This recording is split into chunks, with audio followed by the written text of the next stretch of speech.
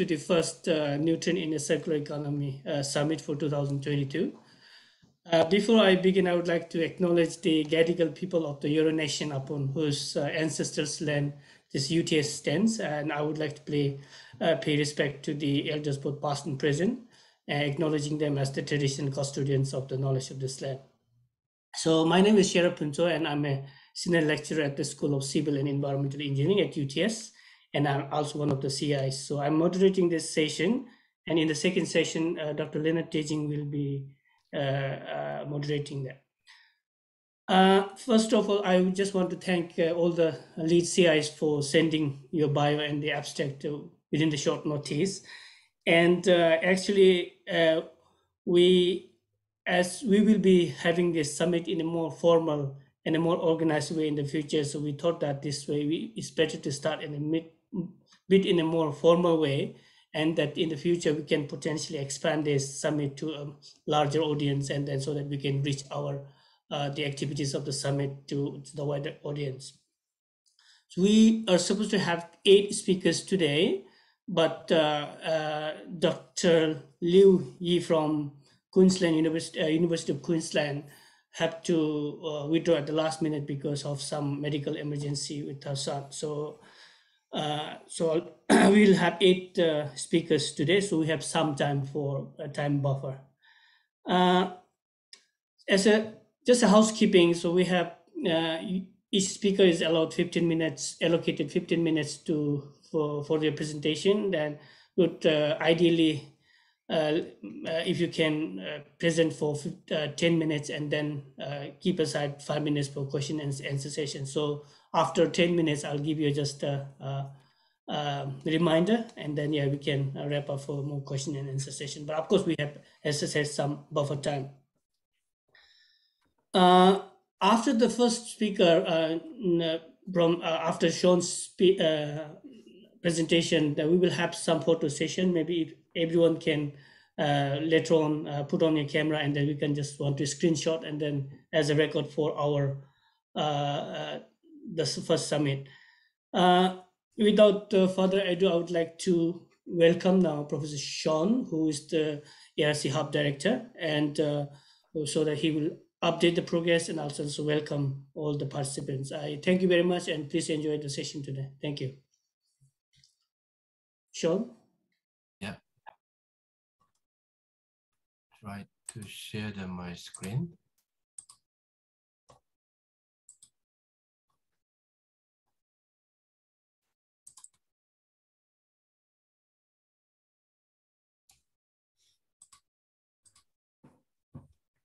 Can you see my screen? Yeah, that's fine. That's great. So I'd like to begin acknowledging the traditional owners of the land on which I stand and pay my respect to elders, past, present, and emerging. Hello, everybody. My name is Ho Kyung-seon, the director of the Nutrient in a Circular Economy. This is our privilege to organize the first Nutrient in a Circular Economy Summit, which called first NiCE Summit. First of all, I'd like to thank you, the organizer, Dr. Sharul Punchuk, and then Leonard Tejing, also Ibrahim S. Salebi, and then Stefano Friguela. So they have been involved this organization for the NiCE Hub for the last 6 months. So we have a weekly meeting to reach this level. So very happy to share for the good news of our ARC Hub. So we are very much ready to start. So that I want to update what's the progress of the ARC Hub, and then what will happen for the next couple of months and years.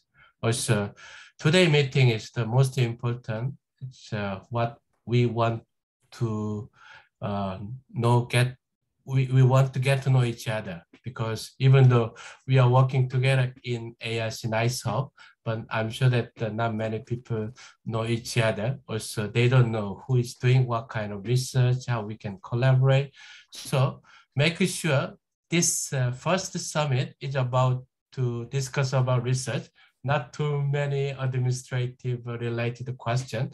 If you need any administrative, for example, like a tax invoice or some of the Annex C, so you can just send the email. We are happy to follow up. Also, we will keep you updated how you can progress the administrative of this project. But this time, this next 3 hours, we will focus on who is doing the what kind of research and how we can collaborate in the future and how we can work together.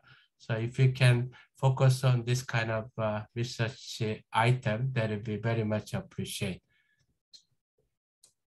So this is the outline of the summit, the progress of the AIC Hub. So who are our final partner organizations? And then I will brief what kind of the research we are planning to do as a linear and circular economy, also contribution to the sustainable development goal.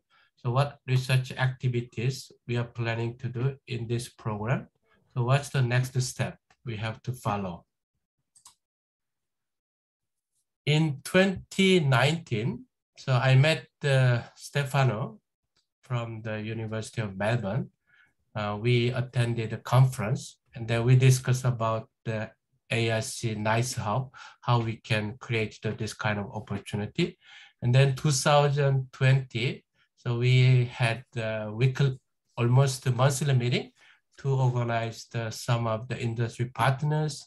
And then we push very hard to make this kind of happen.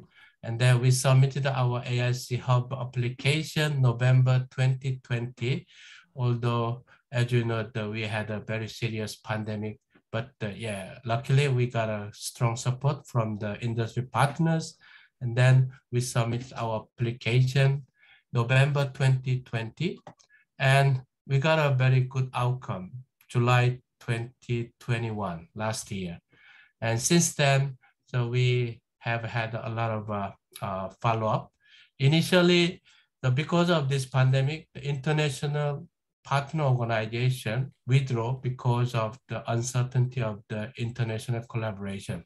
So we lost 3 international industry partners. So we tried to look at some of the alternative local industry partners. And then luckily, yeah, we tried to satisfy our threshold of the cash contribution from the industry partners. And what happened is that only this year, so we got another problem because of the inflation as well as some of the economic recession. So small businesses, they all withdraw this project because of the not healthy cash flow. Also, we had a problem of the construction company. So we used to have several construction industry partners. And then because of this pandemic, they had a little bit of problem for the construction economic situation. That's one reason.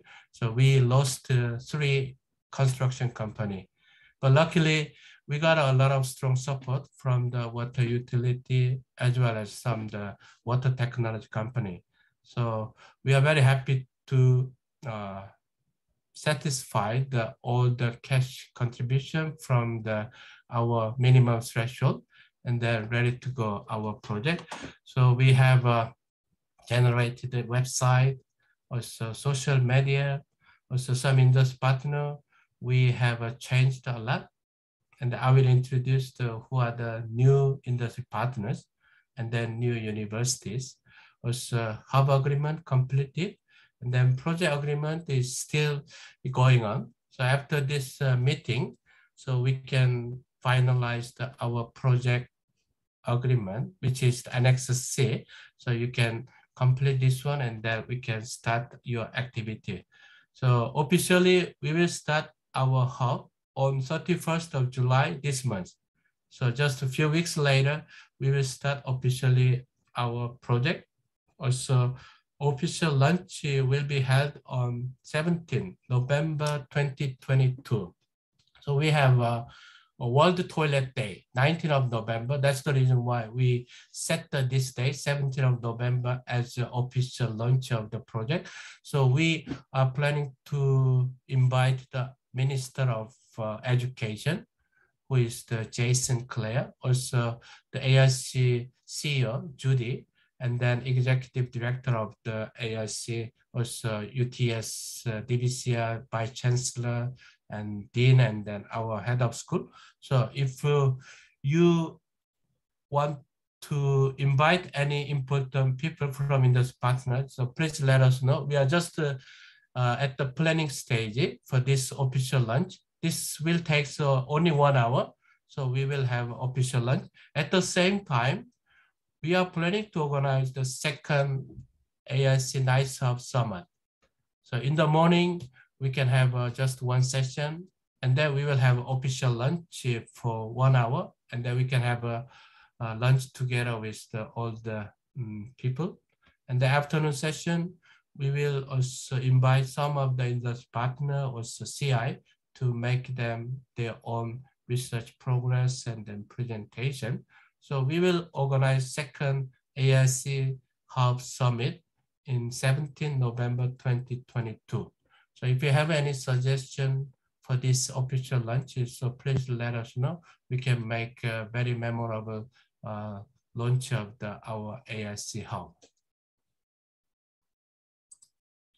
So this is the logo we have for this AIC Hub from the Aboriginal artist.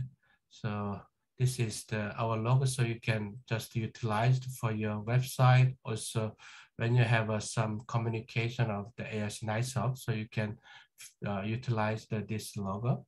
Also, several PhD students we have in this summit. Also, we are working with the project together with them. So now is the time you can recruit your own PhD student or research assistant, research associate. So we can progress our project for next 4 years. Also publishing some journal article. So whenever you publish some paper, yes, just let us know so we can promote in our communication channels using social media and website. Also, we are now recruiting the scientific and industry advisory committee members. So if you have anybody who would be very suitable, so please let us know. We will finalize all this governance committee members. Also, Hub Manager Leonard, Teaching, and Ibrahim, they are helping this hub coordinate role. But next couple of weeks, so we will have official hub manager who will take care of general administrative and then business as well as some commercialization opportunities. So if you know any suitable hub manager, so we are ready to promote this position through the job seeker.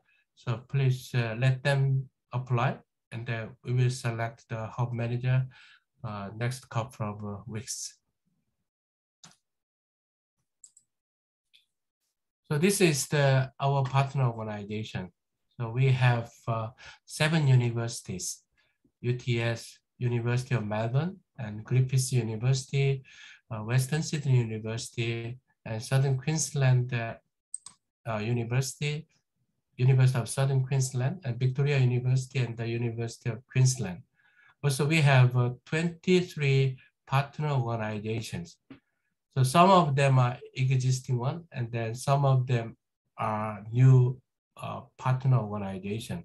Urban Utilities, City of Sydney, Siontech, Southeast Water, Office of the Chief Scientist Engineer, Pyrocal, Origin Water, Melbourne Water, EIC Activities, ISOM, AJJ Technology, Durax Group, and Parkway Process Solution, Queensland Water Directorate, and City of the Logan, and Icon Water, the Royal Botanic Garden Sydney, Nutritech Solution, Hess Land and Water, Hydrogen 2.0, South Bank Parklands, and Department of the Environmental and Science, Queensland has.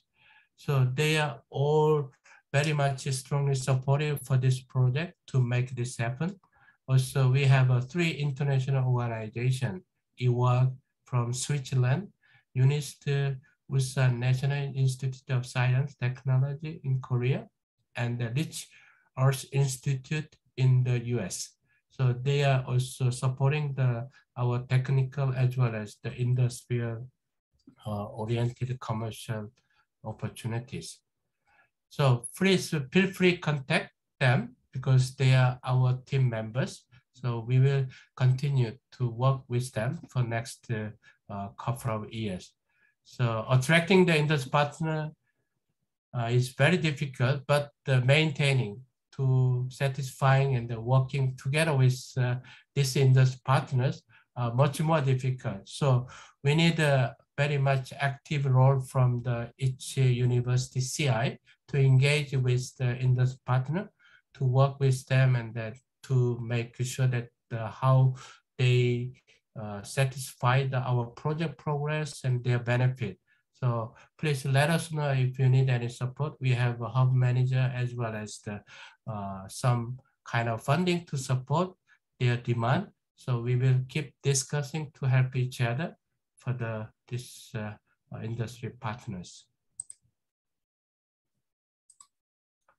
So this is our general concept of the AIC NiCE Hub. So we live in the linear circular economy system. So we have nitrogen fixation using the Haber-Bosch process. So this is the very energy intensive. So you need 100 bar pressure and then 1000 your high temperature. So world energy consumption require almost 2% of this kind of production of the fertilizer. Also, phosphorus is limited reserve. So we need to find the alternative for the future. So we look at this nitrogen and phosphorus and produce the food, and then we consume this food and produce the CO2 N2, which is the greenhouse gas emission material. And then also we produce the nitrogen phosphorus in the environment, and we have to also reduce our nitrogen phosphorus. So if we make sure this kind of circular linear economy to circular economy system, so we can make a lot of benefit in terms of the economy as well as environment. So we try to achieve this nitrogen phosphorus, how to make fertilizer, produce the food, and then we can consume. So this is the way we want to propose our AIC hub for the overall circular economy system in terms of nutrient. If we achieve this one, we can contribute to significantly sustainable development goal. So you can see the sustainable cities and communities. And number 13, climate actions. We can contribute also life below water. Because of the nitrogen, phosphorus, algae will grow, and then the ecosystem of the water below will have a damaged so that we can protect our environment. Also, responsible consumption and production can be achieved, and then clean water, sanitation, good health and well-being can be achieved from our circular economy in nutrient. Also, zero hunger can be contributed for our concept. So that's what we are trying to achieve for the SDG from the United Nations proposed. So this is the AIC NiCE Hub, how we can achieve these goals. So you can see the household wastewater. We produce the urine and a lot of black wastewater, gray wastewater. And this one is the industry wastewater, a lot of nutrient-rich wastewater. Also livestock wastewater, so pig and cow they produce a lot of nitrogen, phosphorus, wastewater. So we treat this kind of nitrogen, phosphorus, and we can also produce some of the nutrient from our wastewater. So NiCE hub can contribute to convert our wastewater nutrient to fertilizer system. Also, after wastewater treatment plant, so we have food waste as well as the sludge. So anaerobic digester can produce a lot of biogas as well as some of the biosolid, biochar, and the composting. So supernatant also contain very high concentration of nitrogen and phosphorus. So we can convert this kind of nutrient source from household, industrial, livestock, as well as anaerobic digester. So we can convert this nutrient as a fertilizer to grow some eatable crops, also non-eatable crops. So we can make some green wall or tough glass, as well as the city parks. So we can contribute our fertilizer, also make sure that our clean environment. So that's the overall, our objective of the AIC NiCE Hub, to extract nutrient as much as possible from different water sources. And this is what we can achieve from the specific our nutrient recovery system. So urine, we're targeting on urine because the urine has a very high concentration of nutrient. Also relatively easy to collect compared to the industrial wastewater or livestock wastewater. So we can utilize this urine as one of template from this nutrient recovery system. So how to effectively collect urine, how to effectively we can processing to convert urine to fertilizer, how to optimize this fertilizer, and how to apply this fertilizer system. So that's what we try to achieve from our 7 university CIs, and then 23 industry partners, and then 3 international collaborators. So they have their own expertise to make sure that our own expertise, as well as the economics, how we can make sure this economic with the stakeholders. Also engagement, learning, and communications are our objectives. So stakeholder engagement are very important. So we will make sure social technical issue from the different universities. So this is the University of Technology Sydney have developed this membrane bioreactor system to convert our urine to fertilizer. So our university has a 15-story, and then we have a urine separation toilet, and then we collect the urine at the basement, and then we have produced every day around 2,000 liters of the urine, and then we process the biological treatment process to remove the smell and then some of the ammonia to convert to nitrate. And then we distillate and produce the very concentrated urine fertilizer, which called over. So you are valuable, urine is valuable. So we tested some of the hydroponic system together with the Royal Botanic Garden. And then we found out very similar performance of the commercially available fertilizer. So that's our current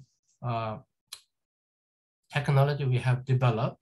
So we are collaborating with the Royal Botanic Garden EIC activities. So they are trying to collect some of the precipitant, strobide, and calcium phosphate to make a bioblick for the construction application. Durex Group, they are the fertilizer company to try to make a more optimized fertilizer solution. Origin Water, the membrane technology, also Office of the Chief Scientist, engineer. In general, they are supporting the circular economy in New South Wales. City of Sydney, they are happy to purchase our fertilizer to apply to their parkland. Also, Siontech, there are some of the membrane technology we are trying to collaborate. Also Southeast Water, they are very much interested in the downstream of the wastewater treatment impact. So we collect the urine at the upstream. So we have a reduced carbon, nitrogen, phosphorus concentration in a wastewater treatment plant. So Southeast Water, they are very much interested in how this will impact overall saving of the nitrification process in a wastewater treatment plant, as well as the environmental discharge of their effluent for the nitrogen and phosphorus, and then how this will impact also overall CO2 and N2, greenhouse gas emission. So we are collaborating with Southeast Water, and they are also interested in the technology overall. So even though the Sydney node, we are targeting on the biological treatment process, so Brisbane node, so urban utility and Stefano, there we are very much focused on the electrochemical process. So the Southeast Water, they also want to develop very simple and low cost fertilizer production technology. So that's we are collaborating with the Southeast Water, Rich Earth Institute and UNIST, IWAC, Western Sydney University. We are also providing this fertilizer to look at the soil behavior, also fertilizer performance, also hydrogen 2.0. So from our urine, so we produce a lot of ammonia. Ammonia can make a hydrogen source. So how we can combine this ammonia to hydrogen production? So we have a collaboration with the hydrogen 2.0. So that's what we are planning to collaborate for next couple of years to look at the overall technology side and the production, as well as the fertilizer application. Also, ISF people, Dana and Jason, will talk about the socio-technical issue for their presentation in the second session. So I will not discuss about the ISF people economics as well as the engagement issue in this program, but they will work together with the Sydney node to develop the overall holistic approach of this technology. So that's what we are planning to do in Sydney node. And what's the next? So still some of the industry partner as well as your university CI needed to complete the project agreement, Annex C. So based on the today's summit, I'm sure that you will have a better direction, better idea how you can design your Annex C together with your industry partner, how you can allocate budget. So you can have a finalization of your Annex C. Also start project 31st. So PhD student, research associate, also very important to deliver our project. So please recruit your PhD student, also research associate to progress your project faster. Also regular meetings with your industry partners, and the launch of the AIC Hub, 17th of November, Thursday. So please, if you have any suggestions, so please let us know. Also, we will keep following up your progress. So this is the KPI. So every year we will request some of the basic information from your organization. So how much budget you spend, also number of the mentoring program, number of postdoc, PhD student in your partner organization, also number of the HDR students, how they are collaborating together with the industry partners, also joint publication, also visit to some of the investment of the hub, also government, industry, business community briefings, also number of talks given by the hub investment, which are open to the public, also research output, also you can have a nature of the commercialization commentary about this hub investment achievement and additional funding. So this project is just our seeding fund. So you will have an opportunity to engage some more industry partner and you can have a further funding for your scale up your research as well as the research translation opportunities. I'd like to thank you again for the university CIs. So their strong support for making happen this project. Also industry partners, and then AIC Hub. So they are the 7 universities we will work together for next to 4 years. So please feel free to contact. Also, they have their own industry partner. So you can also engage with them and then make this project very successful. Thank you for your attention. Thank you, Sean. Thank you very much. So I think we are out of time now. Probably we can leave for question answer in the discussion time. Yep, that's fine. Okay, Sean. Thanks. So we have. I want to invite next speaker, Dr. Stefano Frigue from the University of Melbourne. Please, Stefano. Yes. Thank you, Sharon. I will share my presentation.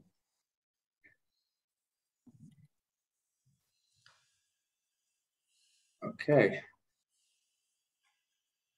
Can you see it? Yeah, this is in present your. Can you change your display settings, Stefano, to make it a full view? I just did. I think you're showing this other screen. This is your presenter's mode.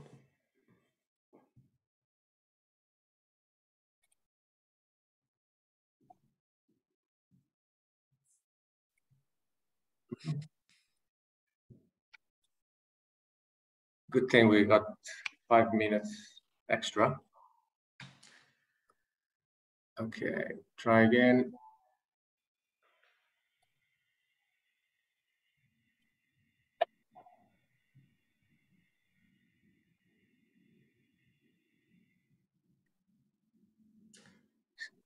Any better? It's the same. It's still the same. Yeah, it shows that your presentation, the presenter's view, not the other full screen view. Maybe can you try to go to the top to the display settings? Try to just put the drop down upper left. Our left side. Display settings. On the computer? Yes.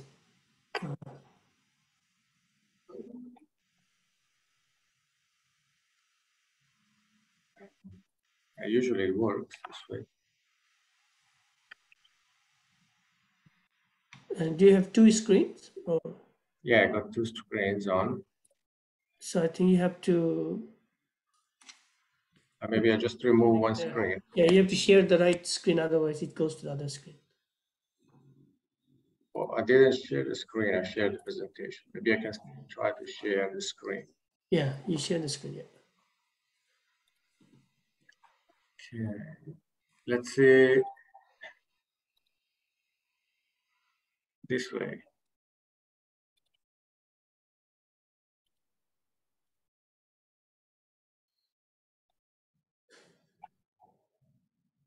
Still the same. Okay, so I'll just unplug.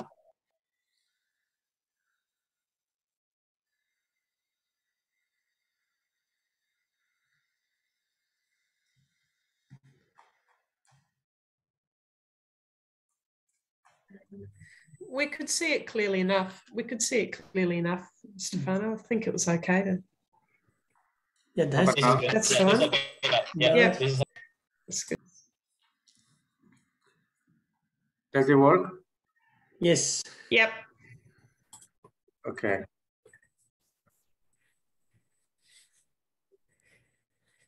Yes. I haven't switched it on for too long. Okay, so nice to see you, everyone. Most of the people here already know me. For those who don't know me or for those who have forgotten, Stefano Freguia. I'm at Department of Chemical Engineering at the University of Melbourne, where I've been for the last 2 years. Before that, I was at UQ for about 10 years. So here, do you actually see Cara in the corner, or is it just me? Yes. Yeah, so that image in the bottom right corner is Fisherman's Bend campus at Melbourne. So this would be Melbourne University's new campus to be delivered approximately in 5 or 6 years' time. So this will be the target of a potential future trial of urine diversion with the technologies that we are currently developing through NiCE. We would have liked to have that as part of NiCE, but the timing is not perfect. But certainly there will be follow-ups beyond NiCE, and this would be a target site for implementation of a larger scale trial, perhaps. So I will be talking about the University of Melbourne projects within NiCE, what we're planning to do. Before that, I'd like to move back to an introductory note. Oh, there you go. So this image was already shown, by Sean. And this was really keeping us very busy a couple of years ago while we were planning the planning phase for the hub. So when I met Sean for the first time at the conference dinner in December 2019, we started discussing about our respective research. The focus quickly shifted towards urine, which was really high in our rank of topics of interest. And we started to talk about our technologies and what needs to be done to improve it. And then soon enough, we realized that we were really almost entirely focused on this bit, so urine processing. And as engineers, that's what we do. But we came to the realization that if we are going to implement this concept of harvesting nutrients from urine, technology is not going to be the limiting step. Although there's still a lot of questions to be answered, a lot of development to be made, we realize that we can't achieve implementation unless we address all these other aspects. And so we mapped it out and realized that urine collection, as well as making optimized and commercializable fertilizers, and fertilizers that are usable and effective on target plants and crops. So without these elements, we will not be able to implement it. And this is where we started to map out the work of NiCE, together with this outer ring, which includes the very important whole of systems economics. This is something that the industry partners asked us from the very start. How much is it going to cost? Is it going to make economic sense? And particularly for this topic, acquiring not only regulatory approvals, which are essential, but also the social license is highly important. And so we realized our expertise is not enough. We should not go for another linkage project. So what we should do is to try and put together something bigger. And this is where the idea of the hub was created. Obviously, urine is a big part of this hub, but this is not the only place we're going to look for nutrients. However, the work that will be doing out of Melbourne is mostly focused on urine as a source of nutrients. So I'll give you a little bit of background. So the technology that we'll be further developing and mainstreaming perhaps as part of NiCE out of Melbourne is coming out of a previous ARC linkage project between urban utilities and UQ, which was my previous working place. And so out of that linkage, we developed a small-scale trial at Luggage Point Treatment Plant, where we had a dedicated toilet block with waterless urinals and a set of reactors that we tested and optimized over the duration of the project. So this was successful and attracted media attention. Urban Utilities was very happy and they were interested in continuing, but also they were concerned that another technology-oriented project was not what we needed. This is what they also wanted, something bigger that that includes not only technology, but also social, economic, and agri aspects. And so they quickly agreed onto the idea of supporting the hub. So now, what is this technology that we have developed through this project, and why are we pursuing further development through the hub? So here we go. Got stuck. Okay, here we go. So microbial electric concentration, which was affectionately named UGOLD, similar to Sean's technology URVAL, which identifies the value in urine. We identified the fact that urine is so valuable that can be considered gold. So we won't really deep dive too much, but a little bit to give you background of what the technology is about. You can see here what's inside one of those cells that you've seen in the picture in the previous slide. So this is an electrochemical cell with an anode on the left and a cathode on the right. So this is like the same effectively as a battery or a fuel cell. It's really a fuel cell rather than a battery, where we feed urine as a fuel, and we use oxygen to liberate the energy of that fuel. So urine is a fuel because it contains a lot of organic matter, 10 grams per liter of organic matter, which is most of which is readily biodegradable.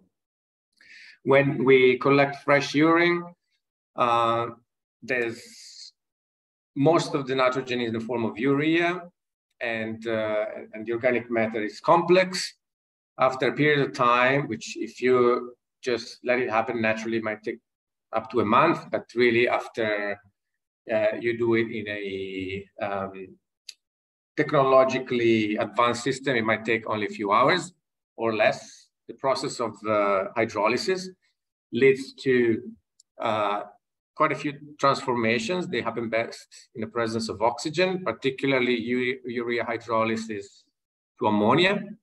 And with that, the pH goes up to 9, and a lot of the calcium and magnesium salts, including struvite, precipitate out. And we can just already harvest those immediately. That's quite a bit of the phosphorus already, by the way. But then the nitrogen is really staying in the liquid phase. So this technology is really targeting the nitrogen primarily. So through the movement of electrons through a circuit, these electrons are generated from the oxidation of chemicals in the urine. We are moving ions as well. So we have a cation exchange membrane and an anion exchange membrane. And similarly to what happens in electrodialysis, we're moving positive ions into a compartment in between the two electrodes, and negative ions as well, moving that way from the cathode side to that middle compartment. So this way, we're able to harvest ionic species, and actually the nutrients that we're targeting are all small ionic species and are selected for in this system. So the beauty of this is that it requires no chemicals, no process controls, as it's self-controlled, and in an ideal world, no power. We did demonstrate it with no power in the lab, but at very low rate. So, yeah. Stephen, you have 5 minutes more. Remaining 5 minutes, yeah.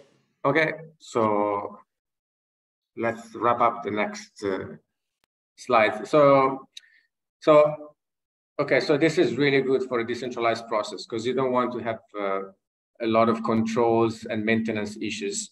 But however, we moved away from the no power because it was working too slow. We added a bit of power, making a bit of hydrogen at the cathode. That hydrogen can actually be recovered and used to supplement some of the energy requirements, so improving the energy efficiency there.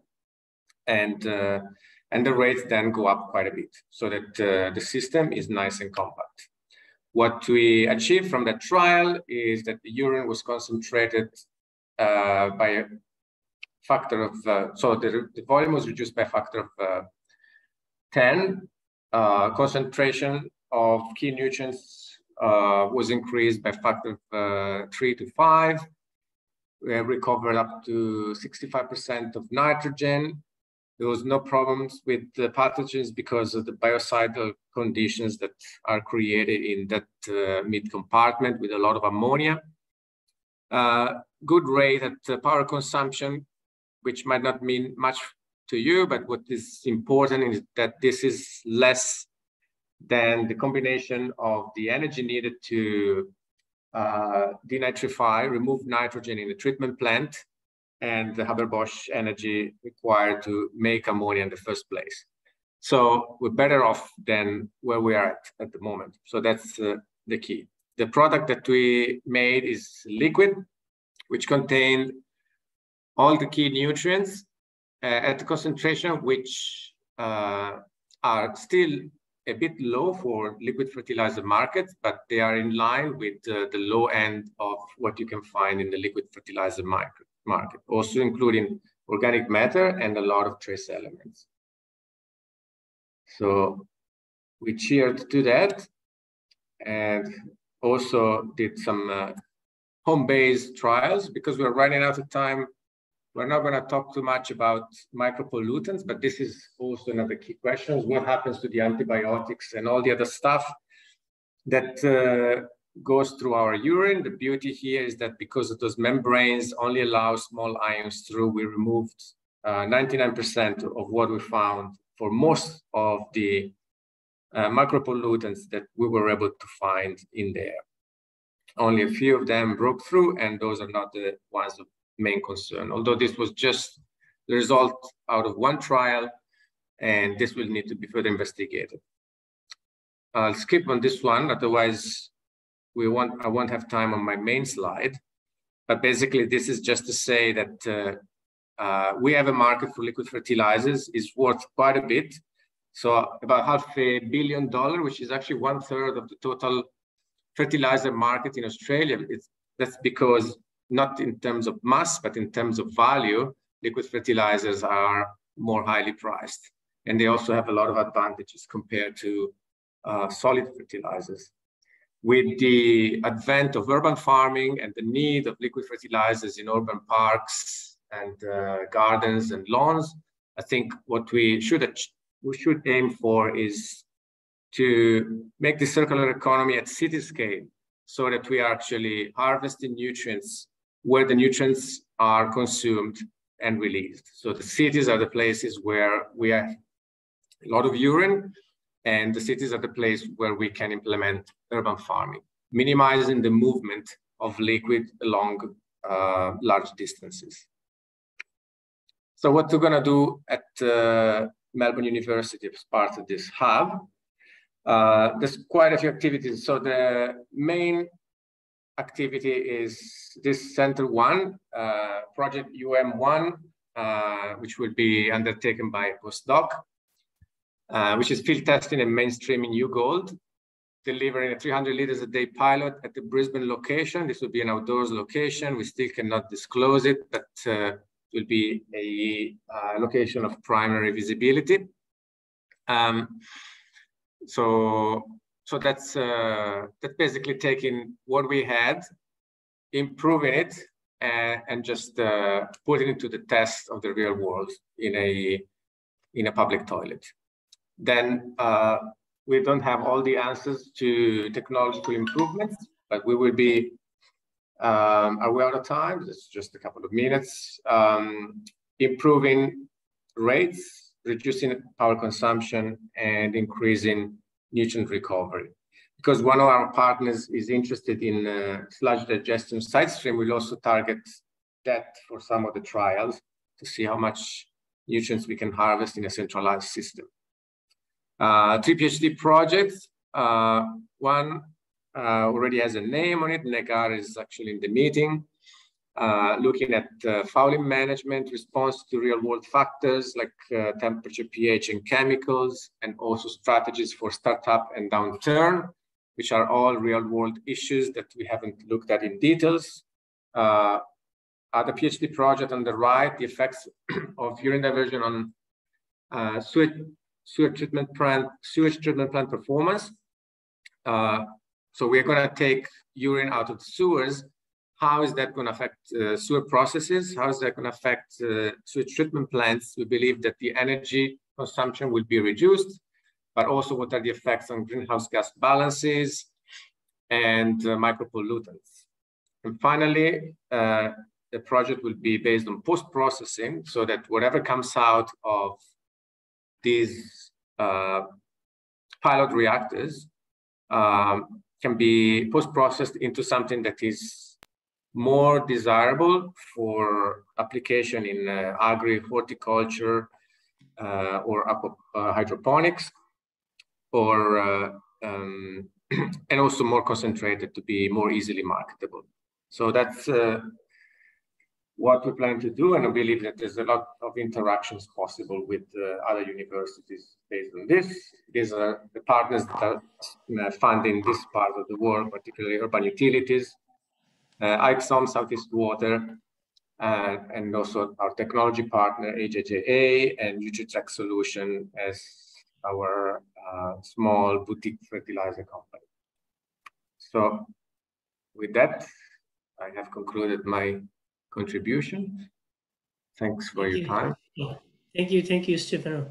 So if you have any questions, can you please type it in the chat box so that I can rely on the speakers. Looks like when somebody is chatting, other people are not able to view it, but I don't know what the reason. But anyway, so let's please put the questions in the chat box. In the interest of time, I will go to the next speaker. It's Cara Bell from Professor Cara Bell from Griffith University. The floor is yours, Cara. Thank you, Sherib. Good afternoon, all. I will just share my screen too. It's good to meet. It's good to meet some of you. There's a few new faces here, so it's good to see that I think we've got some international visitors with us as well, which is terrific. So just let me know if everything is tickety-boo there. All good? All good, yes. Okay. So I'm I'm the lead researcher at Griffith University, which is in the southeast corner of Queensland in Australia. And I'll be talking to you today about some of the 3 key focus areas that myself and my colleagues, Associate Professor Saif Takar, Professor Anne Royko, and our newly anointed PhD student, Gam Nguyen, will be working on. So I guess the key for this really is you've seen a couple of these illustrations that we're looking at a circular economy. You've seen lots of circles. We're talking about systems thinking. There's lots of different parts to this. This is such an exciting hub to be in because there's so many different moving parts that need to be addressed, questions that need to be answered for all variety of components around nutrients in the circular economy. And we're looking at really the health side, the health-based risk assessments, some economic questions, and some regulatory aspects as well. Before I go much further, we'll be doing our work mainly on the country of Turrbal and Yurruga country, Yagara country. Also, we have lands, we'll be working on lands down in Ugambe as well in the Gold Coast. So I and my Griffith University colleagues pay acknowledgement to the traditional custodians of the land and any Aboriginal and Torres Strait Islander emerging leaders and people here today.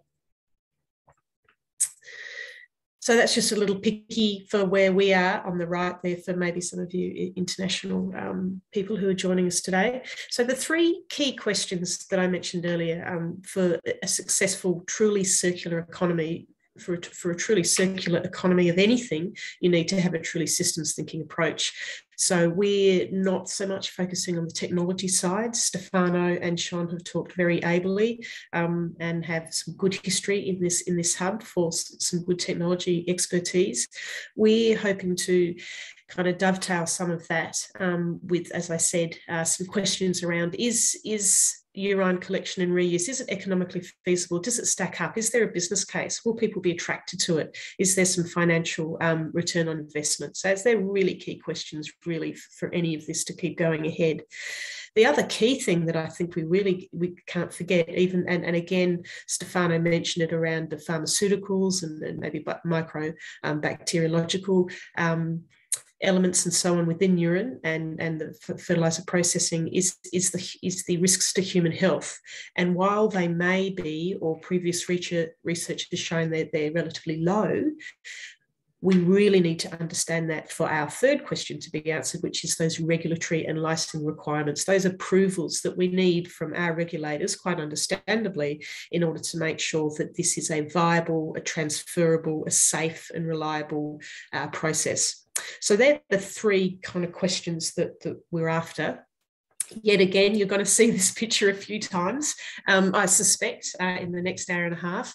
This is really just to situate our work within the whole context of the hub. So this whole of system economics, as you can see, wraps around everything. Every single word or every single little activity or action within that inner circle will require some level of resourcing and funding, and everyone quite rightly wants to know, is it economically viable? There's not really a lot of information readily available yet. So if we want to widely adopt these urine diversion technologies, we need to demonstrate not just the financial, but the non-financial benefits to both the private and the public stakeholders. So that's where we'll be at. And obviously this knowledge will help to devise appropriate strategies and also promote, communicate and continue on this technological development, which we know is obviously incredibly important. But we need to make sure it stacks up in a number of ways.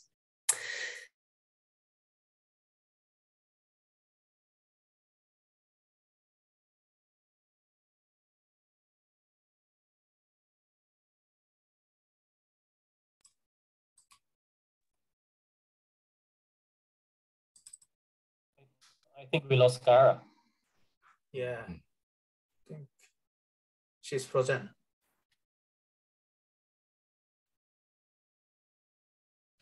Possibly, Said, you can talk about how presentations like a little bit without. Well, I can talk about the one that's on the screen at the moment. Yes. So hi, I'm Said Iftikhar. I'm also one of the CI from Griffith University. So well, now I lost the slide, but anyway, so we are looking at specifically, I will be looking at the economics aspects of it. And our GAM will be working with me on this aspect. So we will be looking at not only the market benefit of nutrient-derived nutrients and urine diverted products, but also what is the non-market or intangible and social benefits of doing this kind of sustainable practice, and what is the benefit in that sense.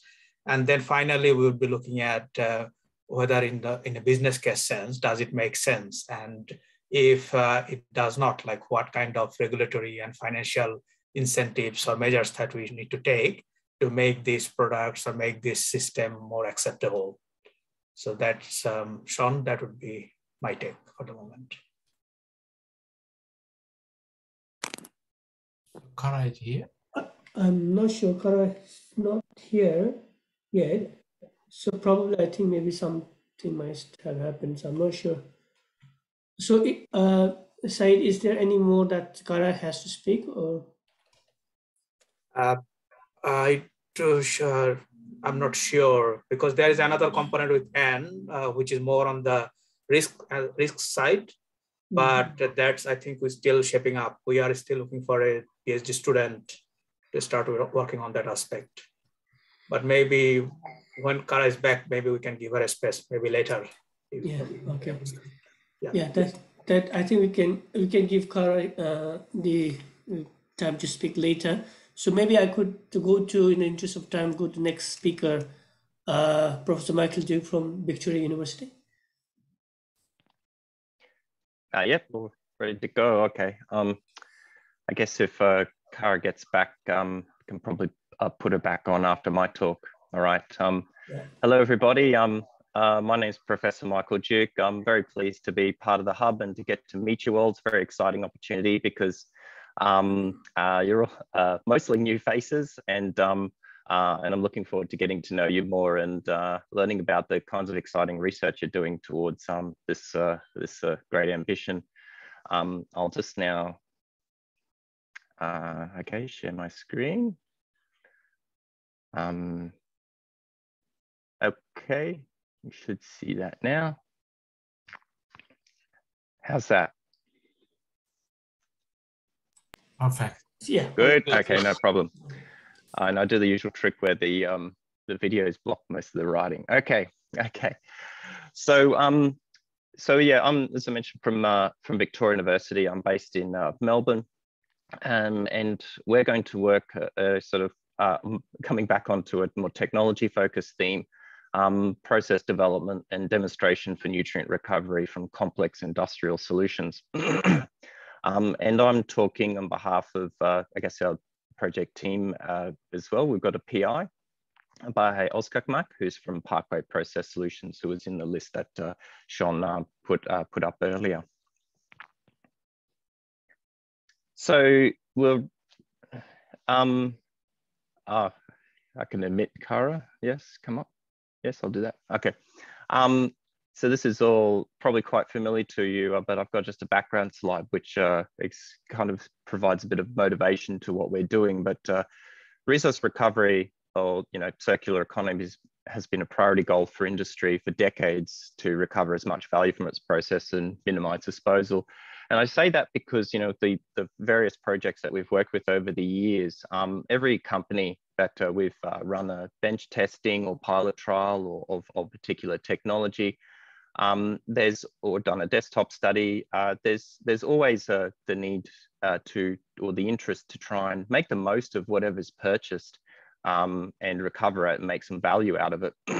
But how you do that can actually be quite complex, and the challenges are just growing more and more. And we're never surprised to find out there's more examples of where this is already happening, and what we can do to learn from them is really important. For example, one that we've worked on in the past is with the dairy industry through projects through the ARC and Dairy Innovation Australia, which is now they've finished up.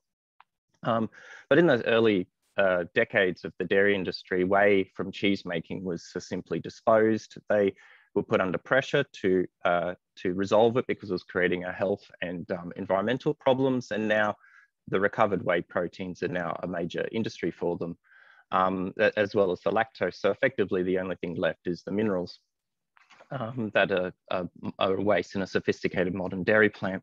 We also see biogas, as Sean pointed out earlier, so we're already recovering that for value. Biosolids and wastewater already with dilute nutrients. But as we keep extracting more and more from water, and then this is the wastewater, particularly containing urine, and contaminants are a major issue, and the high dilution, so working with very dilute solutions is also the issue. So it just becomes too expensive, but with the advancements of technologies, with time, we can actually recover these quite economically. We just need to look at them again. So here's the team specific to our hub. So there's myself. My background is a technology background is membranes, and we've applied these for resource recovery in the foods industries and for water and energy savings in the various sectors of the industry. And also we've got Bahe Ozkakmak from Parkway Process Solutions, and he's brings in expertise of industrial technology commercialization, range of applications in biotech, energy and water and mining sectors. So where we're sort of coming in maybe quite closely into this hub is starting from around starting from a process that Parkway's been developing called AMES. And it's called the Mineral Extraction System, and it's an innovative process technology that enables the treatment of concentrated aqueous solutions to recover a range of valuable minerals, reagents, and fresh water.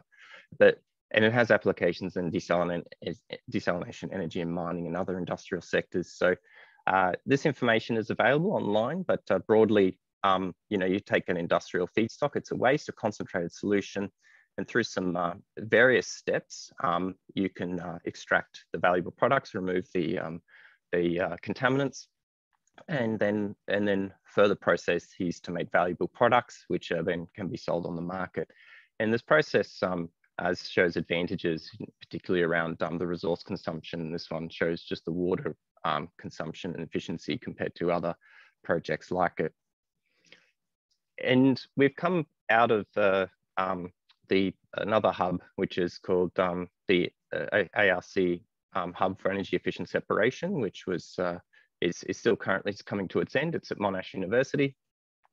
And through that, we developed specific parts of the process together. And through, we're taking real feedstocks. So that's the major focus, is to look at real salts. In this case, these were kringulates in that particular focus, but just reminding that in coming into this hub, we're considering now broader ranges of industrial feedstocks. And we've optimized through the development, so development of sort of the innovative process and sort of recovery and purification steps and the conditions, and these then led to the development, the design and build and operation of a pilot plant, which is also based at our Werribee campus, which then we have a range of product samples which we demonstrate as outputs from the process. And it's an important part of this project to look at all aspects in relation to its feasibility. And that was, I guess, coming from Parkway's involvement, role in the project. And while we looked at more just the process itself. So what we're looking at doing, and this exciting new opportunity with the hub, so between ourselves and Parkway, and we align under fertilizer theme 3, which is fertilizer optimization. So that was put up in Sean's slide about the hub theme. It's a 4-year project. And we have researchers already ready to go. So we've got Noel Dow and Peter Sancioli, who bring in the wealth of knowledge in laboratory work, analysis, and pilot operation, design and operation. Our project is specifically called an integrated water treatment process for valuable nutrient recovery and purification from industrial waste streams. And there's a range of technologies. So I gave the example before, which is very much inorganic or minerals focus, but we're also looking at organic processes. And I myself separately have been working on other processes and piloting them, for example, ammonia recovery on site from a wastewater treatment plant. So we're going to look at specifically innovative aeration and membrane-based technologies, including the MS I showed before. Targeted at specific industrial wastewaters with nutrient value and potential. And the goals will be to, obviously to remove targeted contaminants that compromise these potential values. But specifically, as I mentioned before, with Parkway's feasibility studies, really looking at products. So for example, we could produce fertilizers, including potassium and organic based. So we'll do this through, I guess, broadly a similar approach where it's a lot of lab work to optimize points to develop concepts and optimize conditions, which we then go ahead and look at designing and building and operating and demonstrating on the pilot plant, which is where the feasibility is realised. So we have these facilities between us. So for those of you who don't know Victoria University, well, if you knew Victoria University, you do know about the Werribee campus. We're over here, over near Werribee, so here's Melbourne. If you're familiar with water treatment, you're probably familiar with the Werribee Western Treatment Plant, which is just here. So we're based here, quite close, and Parkway's office and floor space is based in Sunshine. And together we'll be able to work together quite closely to do all of the work proposed here. So thank you very much for this opportunity. And I've just got a photo there from the launch of the Energy Efficient Separation Hub, Sean. So it was an exciting event. I'm sure yours will be as exciting and possibly more with the ministers and special guests. So looking forward to seeing you all there. Or if it'll be virtually, will it? I guess, not in person. But in any case, get a good time to catch up and look forward to working together with you all on this exciting hub. So thank you very much. And thank you, Michael. Thank you very much for keeping within the time. So, so as they will leave the questions to the last, and we have Kara back. So if Yes. continue your presentation, so we just lost. Yeah, Said was talked briefly about the economics. So, but yeah, Oh, thanks, Said. Okay, thank you, Sharon. Apologies to everyone. I'm not quite sure what happened then. I might be telling my teenagers to get off their gaming when I'm in the middle of a presentation. So that will be a fun conversation later for them.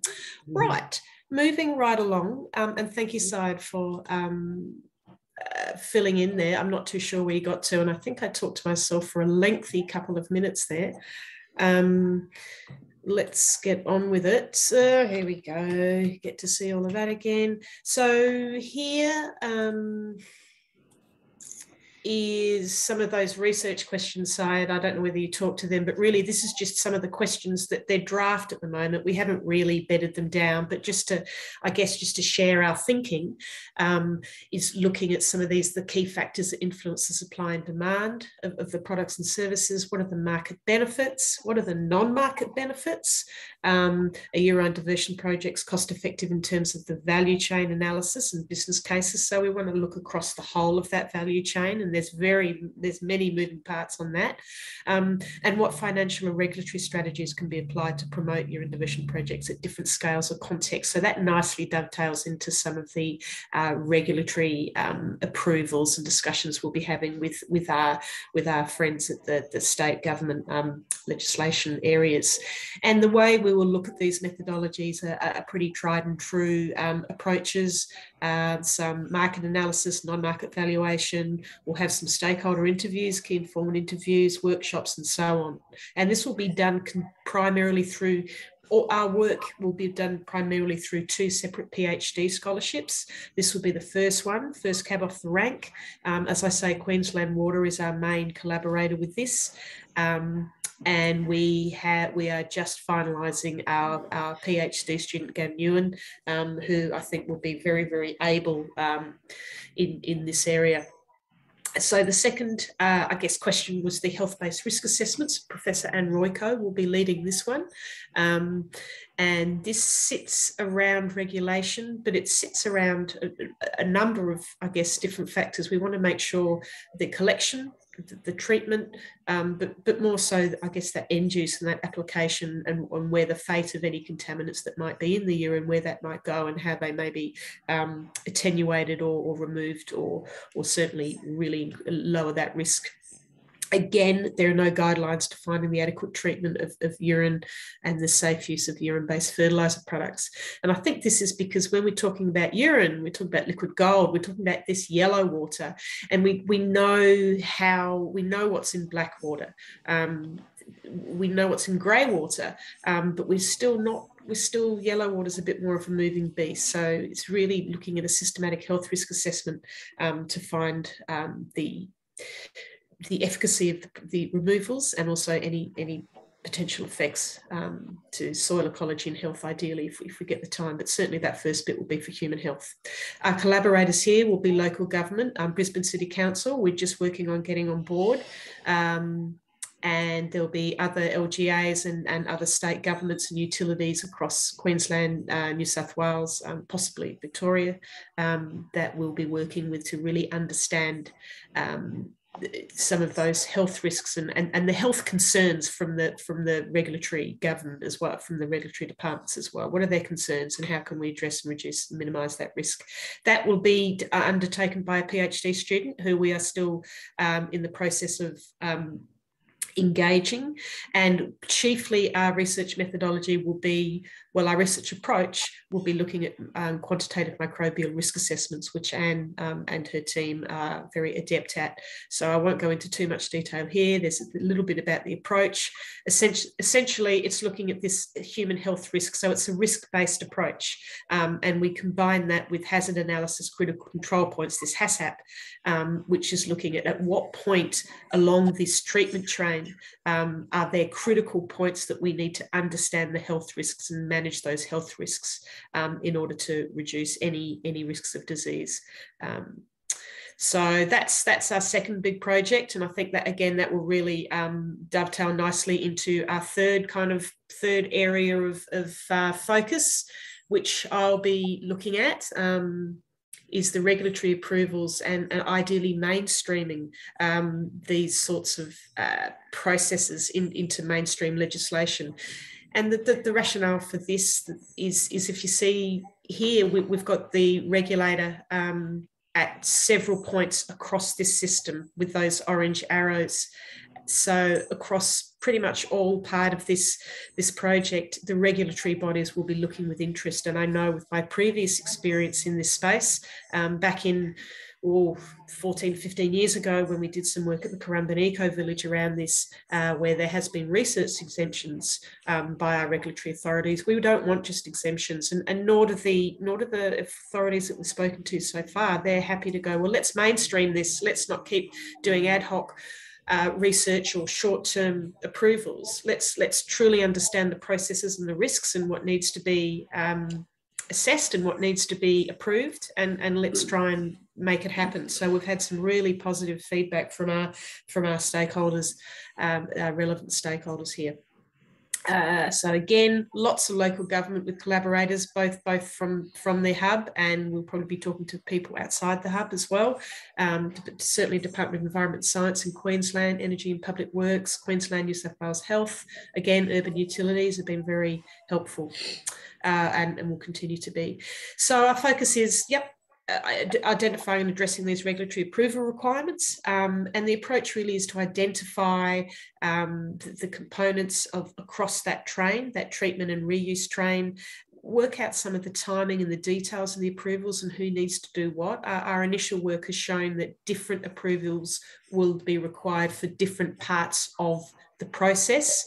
Our first meeting, social sort of mapping that we had here, it's just preliminary mapping, so I'll probably ask you not to take photos and send them around because this is really very draft at the moment, but it's really looking at different stages: the collection, the storage, the processing, the storage of that liquid fertilizer, and then the application of it will require different types of approvals, and we're working through that now. But we've got really good buy-in, and there's a really good feel from our regulatory friends. They want to make this work, so that's really good.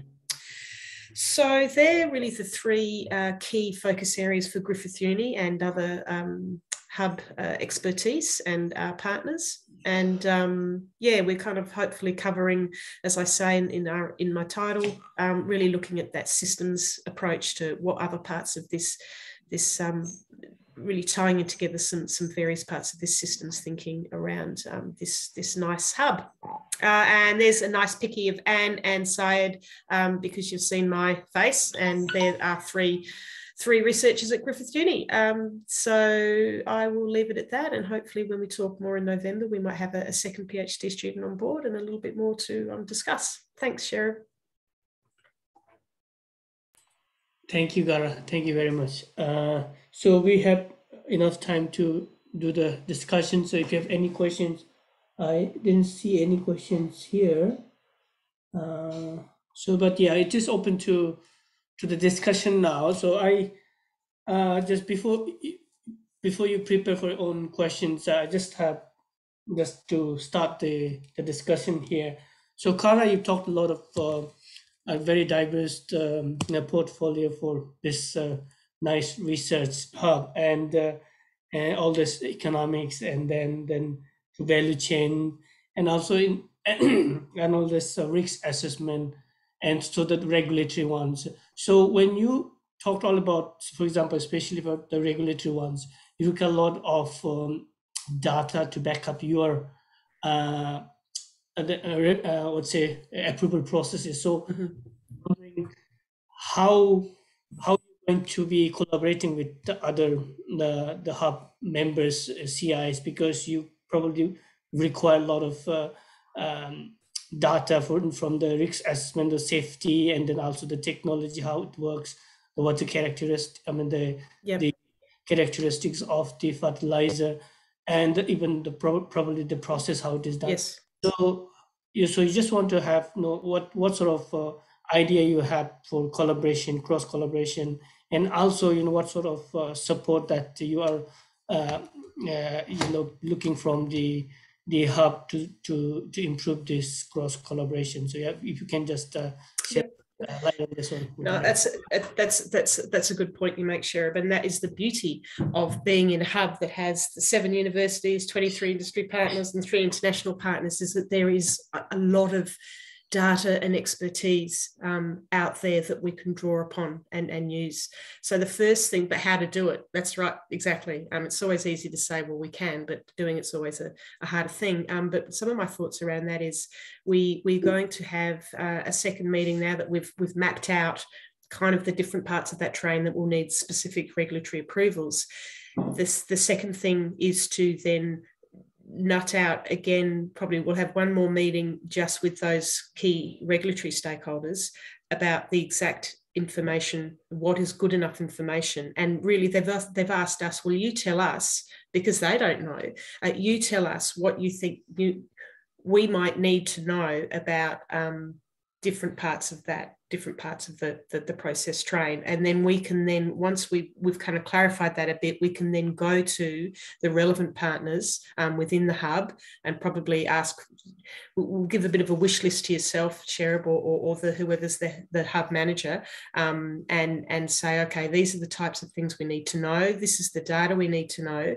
And then have some sort of and I hate to say it, an online workshop-y type thing where we get a bit of a whiteboard together and I get a feel for who is holding what data and how we can use that to bring together some really good information to go back to our regulatory authorities and say, okay, this is the bounds, this is the maximum minimum of what might occur in terms of, and that's something else we have to work out with our health risk assessment as well, is that some of that data we don't quite know as well. So it'll be a bit of a moving dynamic thing. But I would say, firstly, identify exactly the type of data, and then secondly, make a call out based on some of the information that we'll learn from today and that you'll know who holds what, and then get together and have a bit of an online discussion and whiteboarding around that, just off the top of my head.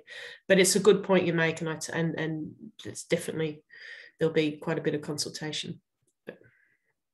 Okay, that's great. Yes, I can see that many people are nodding head, because there's a lot of opportunities for your group to collaborate with others, because a lot of things that you can share with each other, because it's because your work, probably some of the works rely on the data from the CIs.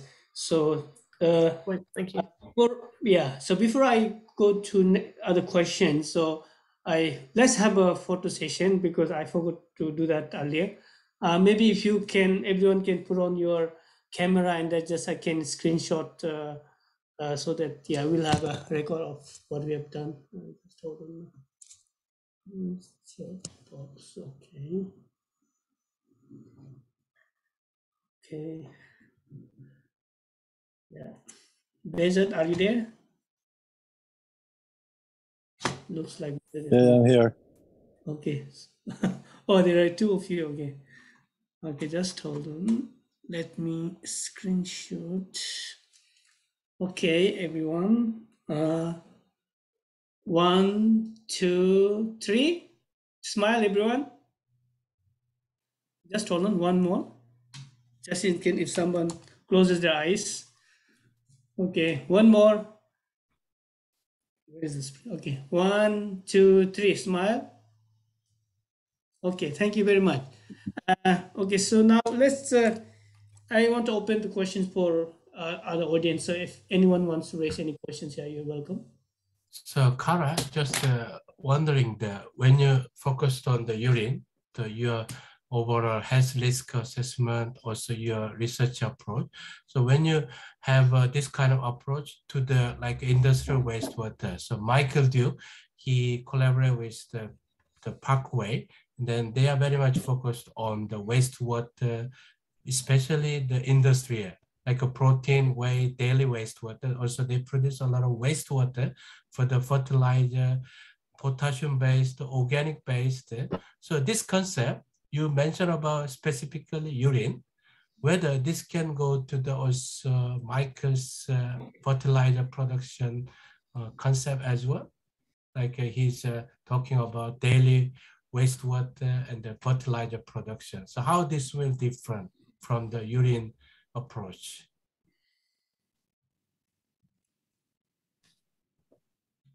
Was that to me, Sean? Yes, yes. Sorry, I hadn't quite put my headphones back on from our paparazzi event.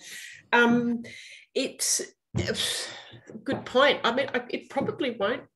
I don't know. It probably won't differ that much, and certainly that will be. Yeah, that's a good point. That you're probably more of a comment there, I think, or a gentle suggestion. I get together and talk to Michael about that, and I certainly will, because I think there'll be a lot of alignment there. I think, as I was saying earlier, when I got the research exemptions with the regulatory guys earlier. A few years back, it was because they just didn't know quite where to put this urine box, this yellow water box, because particularly with the pharmaceuticals and all of this, the antimicrobial resistant contaminants and so on and so forth, pollutants and so on. So there is, I think, one of the things that might differ, maybe not, but is that lack of known. There's just this feeling from the health guys that it's just an unknown quantity, whereas perhaps the other waste streams you mentioned is a bit more of a known quantity. I don't know, but I certainly will. I'd love to hear from Michael about that as well, and certainly don't want to reinvent the wheel or make more work for ourselves. So that's another good point, Sean. Thank you. Yeah, and thanks, Karen. I think what you're doing is really important. I mean, I'm thinking of working across various sectors. One I'm more familiar with is the use of reuse of wastewater and the guidelines and the regulators associated with that. But we've been also working in foods, and I'm interested, Sean, like you put up your process where you're irrigating like lettuce or something, right? I mean, is there a certain point where it gets into some sort of foods regulations as well, and what you can do? Because I know there are certain times where you don't need to do anything but no, there is a catch that as soon as you produce, if it's a waste and you treat it, then you have to start following certain guidelines and so forth. So it's a very much case by case as to who you need to activate, but we'd like to consider all, because we're crossing quite a few industries here. Yeah, Sean, what did you think? What are just in your one with the lettuce? I mean, before you start eating that, is there anything you need to do? Maybe it doesn't matter if it's all, just for you, right? I think that's one of the good expanded research activity from the Griffith University. So we just focus on urine, but now it's another opportunity. Your fertilizer can be from the industrial wastewater source, like a dairy cheese or some other potassium-based, or some of the lake, I don't know, the halloysite or silivite or leonite, this kind of all the lake from the fertilizer, also industrial wastewater fertilizer. So how this can make a little bit more health risk as also some of the guideline we can make happen to commercialize your product. So that's the collaboration the Kara can work with the Victoria University, and that you can make some more expanded scope of this project. Yeah, that'd be fantastic. And that's what I was thinking too. And I saw your talk, Kara, that once you know, with Givens, you know, started to lay down some applications, you know, those sorts of things are going to emerge. So I really see, you know, we're at the beginning of something really cool. So yeah, it's good to have that contact. Yeah. Yeah, it's great. It's good. Yep. It's good to hear your talk too, actually.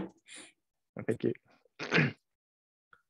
Also, Michael, yes, based on your presentation, still, I'm not really 100% sure the potassium-based fertilizer. So where is this main potassium fertilizer is from? Which kind of wastewater source you have? Also, you mentioned about halloysite and then sylvite and then leonite from all the precipitant. So this is based on what kind of fertilizer you are producing? Okay, that's right. I'm so used to calling them by their crystal names that they're common names that I forgot. Halite's just sodium chloride, sylvite's potassium chloride, and of course SOP is potassium sulfate. So that's sort of really coming out of the potassium focus was really coming out of that project with focus at Kringa Lakes, where that was the focus, but the process itself through its various steps that we had to develop and optimize all of them can actually target different elements or different minerals for different applications. Potassium is certainly a focus, but it can target others. So if you know, and that's where the focus is right now is we've got a few industries in mind, and if there's a mineral aspect of it, the process can use can basically extract the minerals of interest that are highlighted in those, and there's different ones, and but we're also looking at organics as well. So the potassium in that particular case was sourced from Salt Lake brines, right? And through the process, through multiple steps, produces potassium sulfate or potash, which is a fertilizer product. So it went all the way through. Do you have any specific application of your fertilizer in your mind? Have you ever Well, once it's a potash at a certain grade, it just becomes market to. I mean, potash is a very well-known fertilizer, so I think you know, if it could be used, yeah, that's right. If anyone's got a particular place they want to use it, but it's meeting certain requirements as commercial potash, so it should be the same as where you buy potash normally. Yeah. But that's actually, you know, one thing that could be really cool. So what we, you know, if there's a particular demand for some fertilizers or interest for fertilizers, you know, that can also help design some of the aspects of the process. Okay, thank you. Any other questions for the 4 speakers?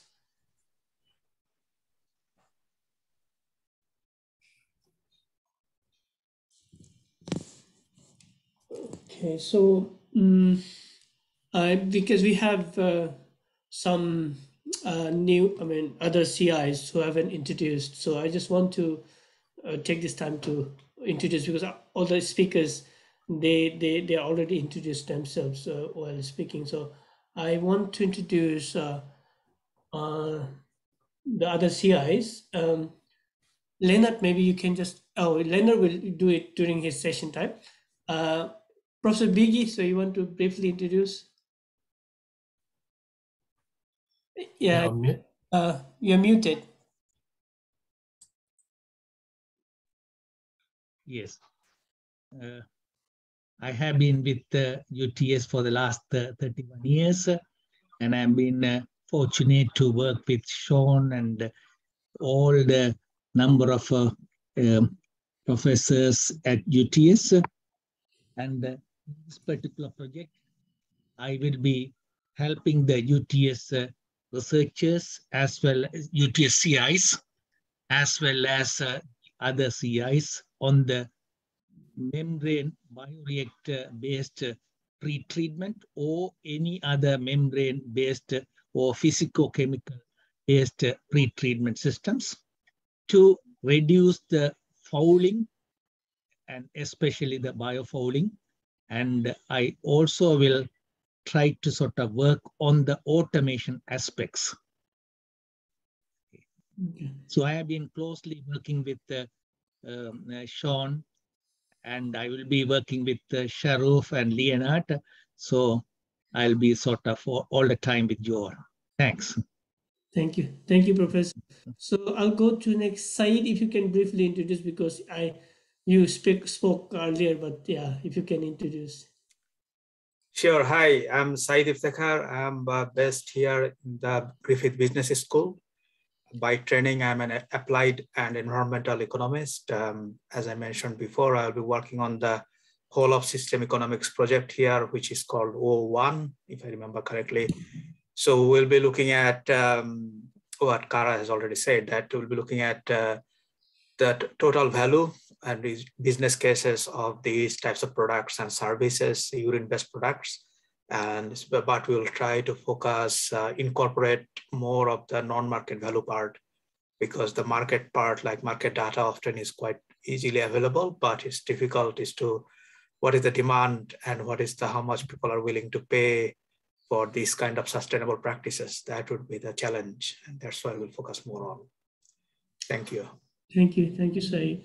We have, okay, Behzad, yeah, I want to introduce. Behzad, are you there? Okay, seems she's not here. Who are other one? And Dana will be introducing, because she will be presenting, so she can introduce herself later on. So any other, I can't find the name, Nigar's phone and Vira's Kusoke. Any other CIs want to introduce, because I cannot. Jason? Jason will be presenting, right? Okay. Yeah, Jason will be presenting. There are two Jasons, or we have only one Jason, right? From UTS. Oh, you have other Jason from other university, yeah? Griffith of okay, let's wait for Jason. Jason Reynolds. Are you here? If you can present. Yeah, I'm here. I'm sorry. That's fine. I'm Jason Reynolds. Jeff Powell will be talking later on about our work, but I've focused for the past few years on putting recycled water and biosolids onto the soils in and around Western Sydney. So those aspects around potential hazards, a hot topic in the Sydney Basin at the moment. And Sydney Water is the major water utility in the Sydney region, and they've been funding a lot of our research. So we're very interested in issues around placing these products onto the soil surface and watching to see what happens, both directly to the crop system or the horticultural system and to the water landscape. Okay, thank you, Jason. Any other CIs? Okay, Jillian was here. He's gone, looks like. Okay, that's fine. Ibrahim, can you introduce briefly yourself? Yeah. Hi. Hi, I'm Ibrahim Salibi. Some of you know I work for the Botanic Garden. I've been helping Sean with this project in the last few months, and we've been collaborating with UTS for the last 10 years, using fertilizers from FO technology first. Then we used recently the Ervil and growing lettuce and bok choy in vertical garden and in hydroponics. And we also tested the fertilizer on parsley and some ornamental plants. So yeah, my background is agriculture, and I've worked in water treatment for a period of time and then in horticulture. So I'm trying to use all this knowledge to help Sean achieve the targets of the project.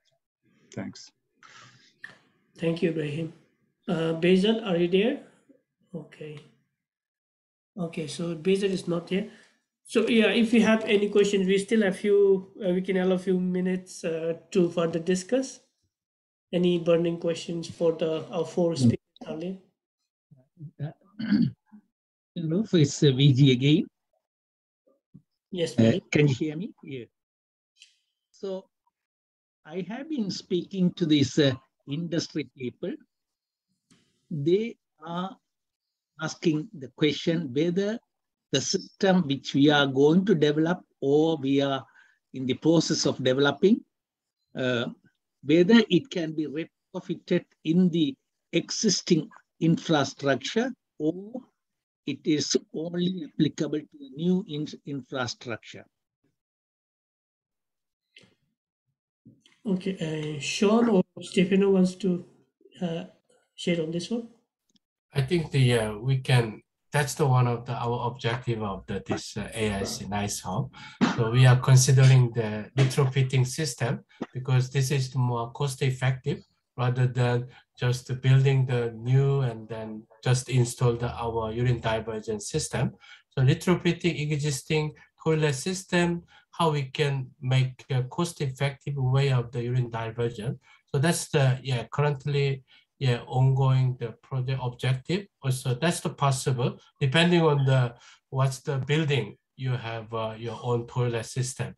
So we will consider this one, and then this is possible, but depending on your toilet system, so that we can make sure that the more cost effective in terms of our urine diversion and fertilizer production and application system when you have a retrofitting, or if it's not really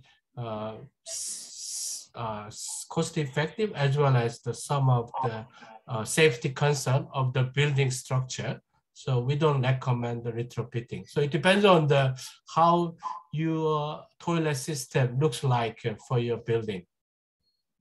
I think that I agree with Sean. It really depends on the building. It's very hard to retrofit a high rise, impossible. But I think the transition towards urine diversion is not going to be one that will be over 5 years. It's going to be most likely over 20, 30 years. So I think that at the end of the cycle, hopefully new buildings that will come up will be designed with urine diversion already from the start. So that at that stage, we'll be moving into a full circular economy. Okay, thank you everyone for sticking to this first session. So we'll have short break. So probably 5 minutes should be fine, I think. So we'll resume at 3:40, 3:52, 53 or 3:50. Let's make it 3:55. Sure, yeah. Oh, 3:55. Okay, that's fine. 3:55. Yes, please have coffee or whatever you want. So we resume at 3:55. Thank you very much.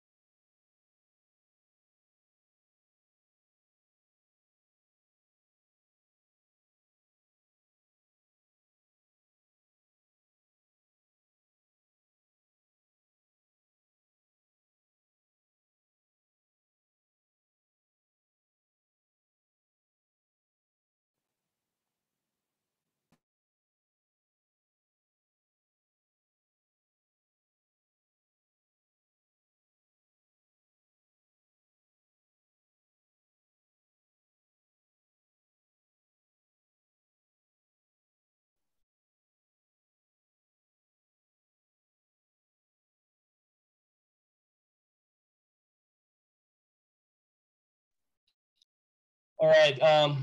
Hello again, everyone. Good afternoon. Can you hear me? Yeah. All right. Thank you very much. All right. So we're going to start our second session. Let me introduce myself first. I'm not sure if everybody's here already. May I just check? There's a lot of people without videos. So I just would like to know if you are there so that we can start properly. Can you just show yourself for just a bit and then, all right. Wonderful. Wonderful. Thank you. Great. So again, good afternoon, everyone. My name is Leonard Ting. I'm a senior lecturer from the University of Technology, Sydney. I'm also one of the CIs of this hub, but at the same time, I'm also the acting hub manager for now. I guess many of you may know my name already, and this is the first time for some of you to see my face, but I'm that annoying guy who's always chasing you up for reminders and getting Hanisher C's and all of these agreements. So good thing we're almost there, or we're going to start our hubs very, very soon. So still you will not, I will not stop sending emails anyway. Before we go to our second session, I would like to first also acknowledge some of the people that are with us today. Just to give a brief of introduction from people. Just for everybody to know each other. Aside from the speakers, I'll just have to ask, may we know the one with U1058119, if you could possibly introduce yourself, if you don't mind. I'm sorry, I caught you, you are eating a bit, but yeah.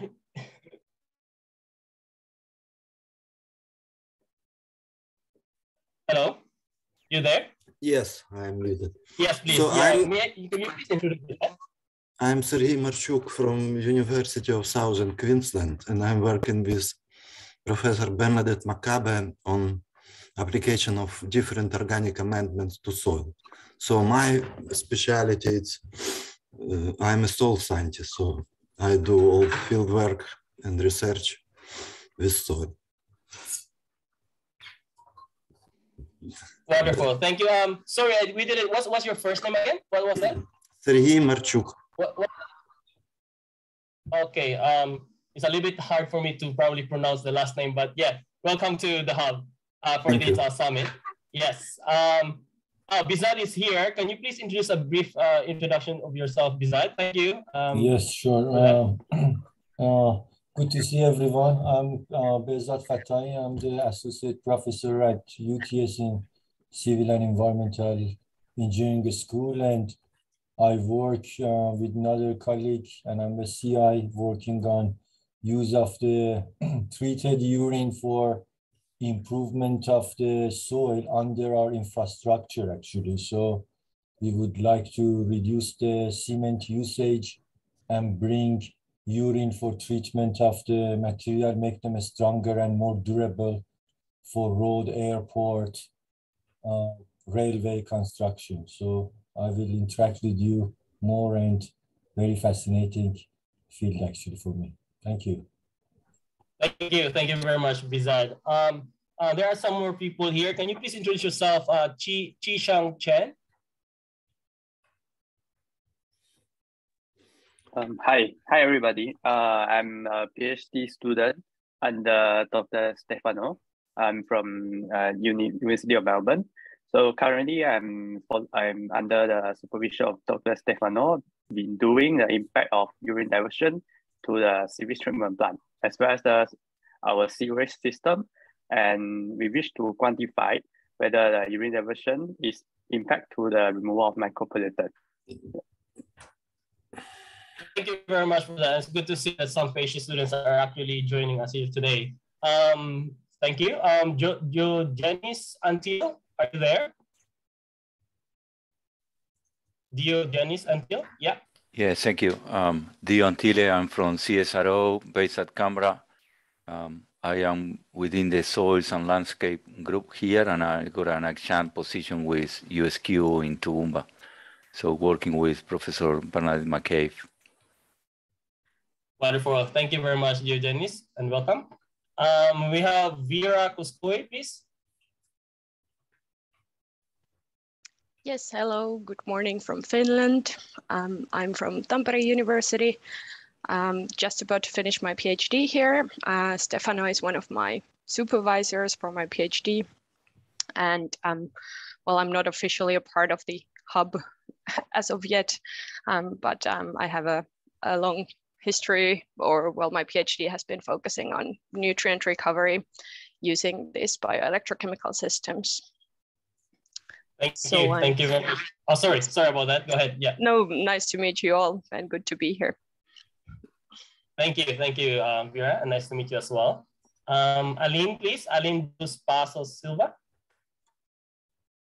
Yeah, hello everybody. So I'm a master's student here at UniSQ. I'm working with Professor Bernadette McBee and then Zahi as well here at the Center of Agricultural Engineering.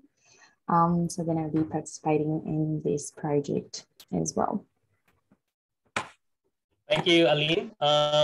Nigar, please. Nigar. Yeah. Hello, everyone. I'm very happy to be in this meeting. So I'm Negar Dassine, and under supervision of Dr. Stefano, I've started my PhD journey. So what I'm working is nutrient recovery based on bioelectrochemical technology and electrodialysis. So we mainly focusing on basically comparing these technologies and trying to improve the performance to produce a very high quality fertilizer for the land application. Thank you, Nigar. We have a few more. It's okay because we are missing one speaker later on, so we're just on time. We have Omakan. Just a short introduction, please. Yeah, sure. Hello, everyone. My name is Omakan. I'm a PhD student at UTS under the supervision of Sharub and Sean. And I work on impact of urine diversion on wastewater treatment. Thank you, Omakan. Jay, please. Jakshi. Hi, everyone. My name is Jessie Jiang. You can call me Jade. So I'm a PhD student under the supervision of Professor Sean and Dr. Shira. So my research interest is to use bioreactors to treat the salt-saturated urine. Thanks. Thank you, Jade. And Wonjung? Hi, I'm Wonjung Son. I'm a first-year PhD student under Professor Sean's supervision, and I'm working on the urine nitrification in a membrane bioreactor and further concentration by RO to produce the fertilizer. Yeah, happy to meet you, everyone. Thank you. Thank you very much, Wonjung. And I think the last one is Abdul. Are you there? Yes. Hi, everyone. I am Abdulaziz Mtashiri from Saudi Arabia. Currently, I'm a PhD student at the University of Technology, Sydney, under Dr. Shurub and Professor Sean supervision. I'm working on removal of pharmaceuticals from urine by using granular activated carbon. Thank you. All right. Thank you very much, Abdul. So I guess I've called everyone. I'm not sure if I missed anyone here aside from the speakers, the remaining speakers. So I'll be introducing anyway the remaining speakers for the rest of the afternoon. All right, for this session, we have supposedly 4 speakers, but unfortunately one of the last speaker has a medical emergency for her family. So she's not able to come here from University of Queensland. 3 speakers, actually, in fact, 4 speakers. We have 2 speakers in the first part, and then the next one would be following speakers for the next 2 one. All right, so the first speakers we have for this afternoon would be Professor Jason Pryor and Professor Dana Corda. Are you seeing the right view, the correct view? Yeah, sure. Yep. It's good. Okay, cool. Thanks, Leonard. So at Western Sydney University, like most of the all of the other presenters, the work that's being done in each of the different groups, it's definitely teamwork. So at Western Sydney Uni, it's myself and Jason Reynolds. So we're both largely focused within theme 4, which is fertilizer end use. So we're one of the groups that's largely focused within that theme. You're going to be hearing Bernadette scheduled to speak after me. So you're going to be hearing from one of the other groups that's largely focused within that theme. Jason and I have complementary skills. We both have a very soil-centric approach to our research. Jason from a geochemical side, myself from a biological side. And both of those different aspects work together to influence soil biological fertility and how nutrients interact with the organisms that are living in soil and the physical and chemical structure of soil. Because we have this soil-centric focus, so much of the research that we're going to be focusing on is trying to quantify benefits associated with urine-based fertilizers. And because we have this soil-centric focus, it really, we see it as really depending on the context in which the fertilizers are being applied. So in very productive soils that are well drained, these are the types of systems that we've largely been hearing about. So soils that are used for agricultural, horticultural production, where the benefits are largely around production of biomass. Okay, so growing more forage, growing larger trees, growing more fruit, etc. With also a potential side benefit of actually adding more soil to carbon. And that's something that I'll be coming back to later on in the talk. There are specific issues associated with these soils as well. These issues are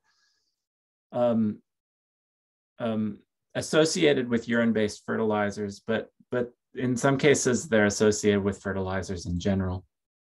So one of our aims will be to determine whether some of the issues that we're facing applying urine-based fertilizers to soil, whether they're unique to these fertilizers or it's just a consequence of fertilizer use. And so in those well-drained soils, it would be issues associated with leaching or losses of nutrients via other means, so ammonification or incomplete nitrogen cycling.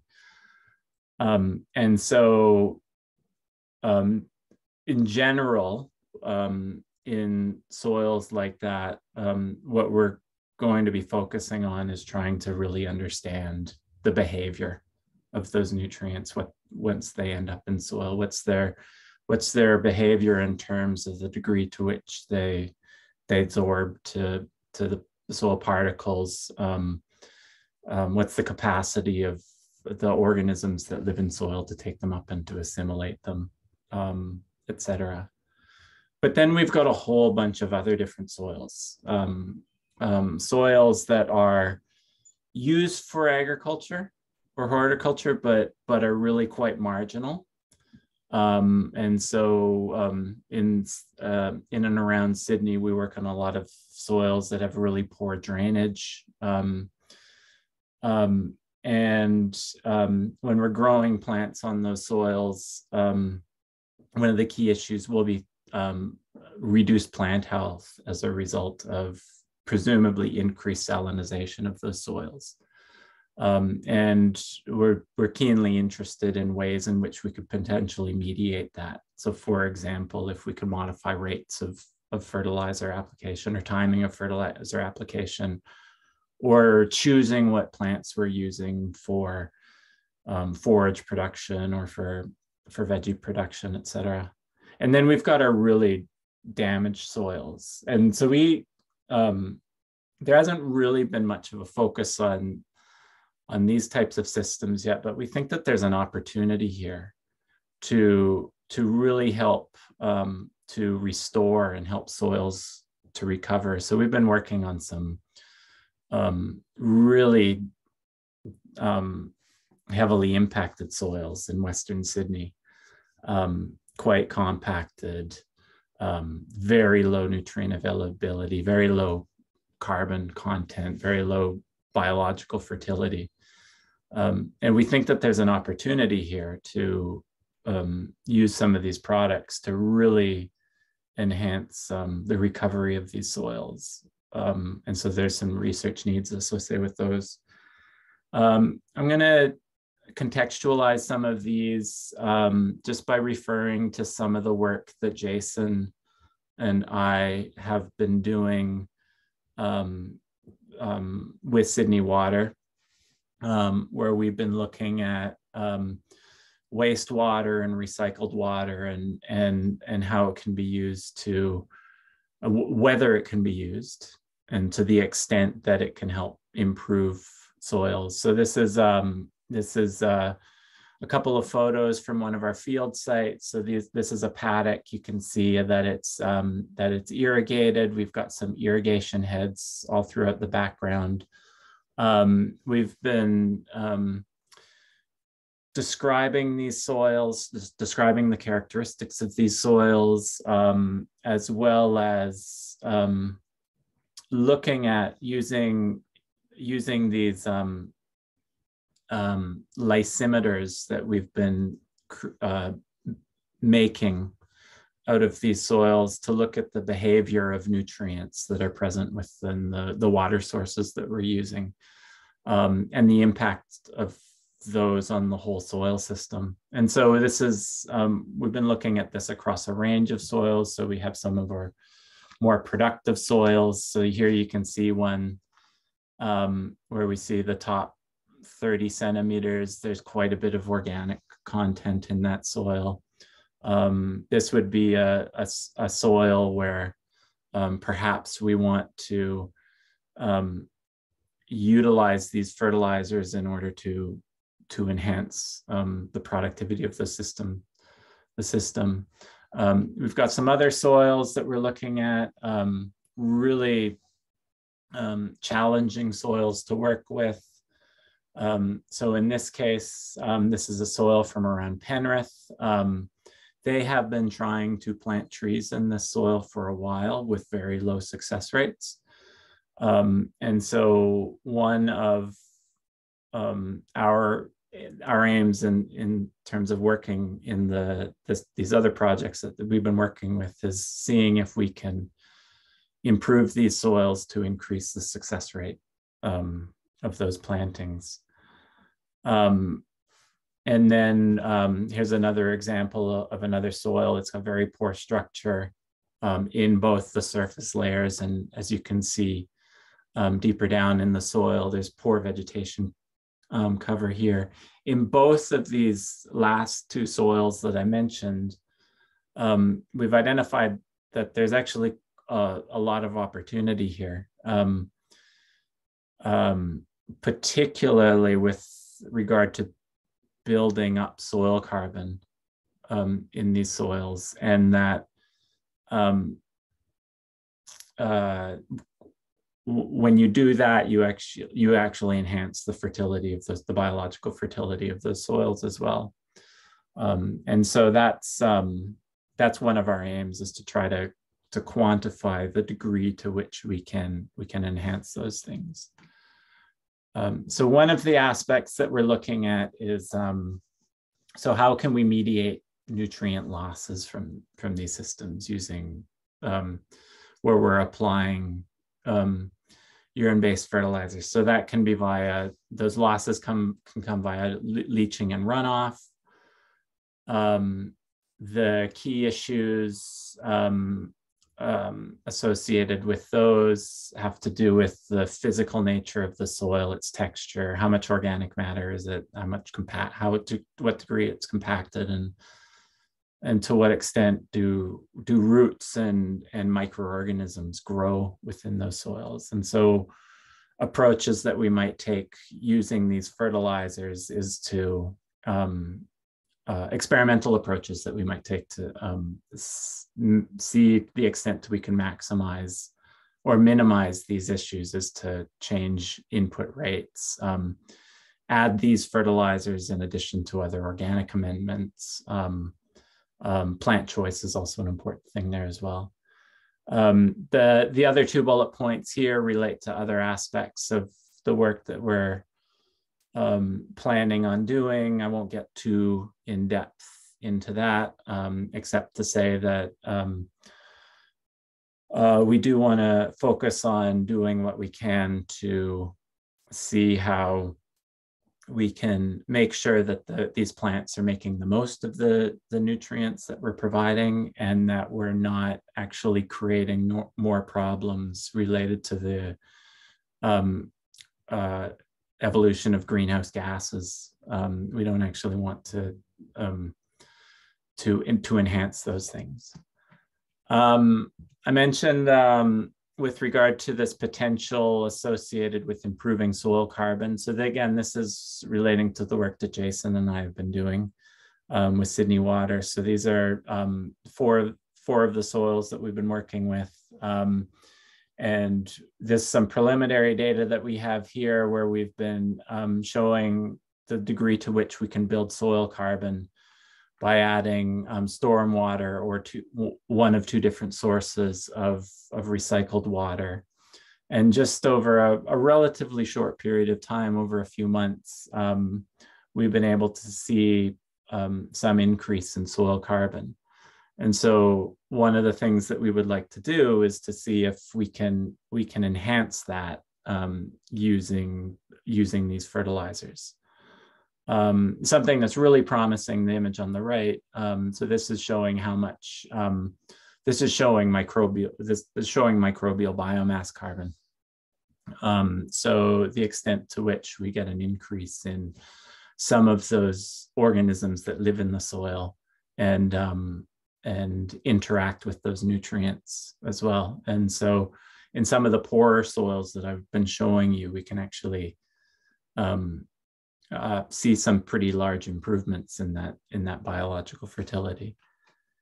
And then the other aspect is, I mentioned already, salinity. And so one of the aspects that, another aspect that we'd like to look at is in some of these soils where salinity might be important, what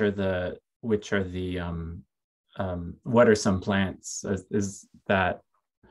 does the choice of plants that we're using in these systems influence their capacity to tolerate increases in salinity, and are they able to utilize those the nutrients and the fertilizers efficiently? So just last slide, it's just a brief summary. So there's lots of benefits, potential benefits associated with these fertilizers. There's also a lot of potential trade-offs associated with them. So in some soil systems, some of the benefits that we might get might trade off against some undesired outcomes that we might have. And yeah, so we really need to think about, for particular soil systems, what is our goal? So for a healthy, well-draining soil, we might have one goal, but we do have a lot of opportunity to actually try to repair soil as well. So I'll leave it there. And thanks everyone for listening. All right, thank you very much, Jeff. Yeah, for keeping the time as well. Thank you. All right, so for the next one, we have Professor Bernadette Macabre. Unfortunately, she sent her apologies for this afternoon's session, but she sent her recorded video. So we'll be receiving to a recorded video for her plan and project. And Cheryl, will you please share that video? And I think some of the students coming from University of Southern Queensland are here as well. So yeah.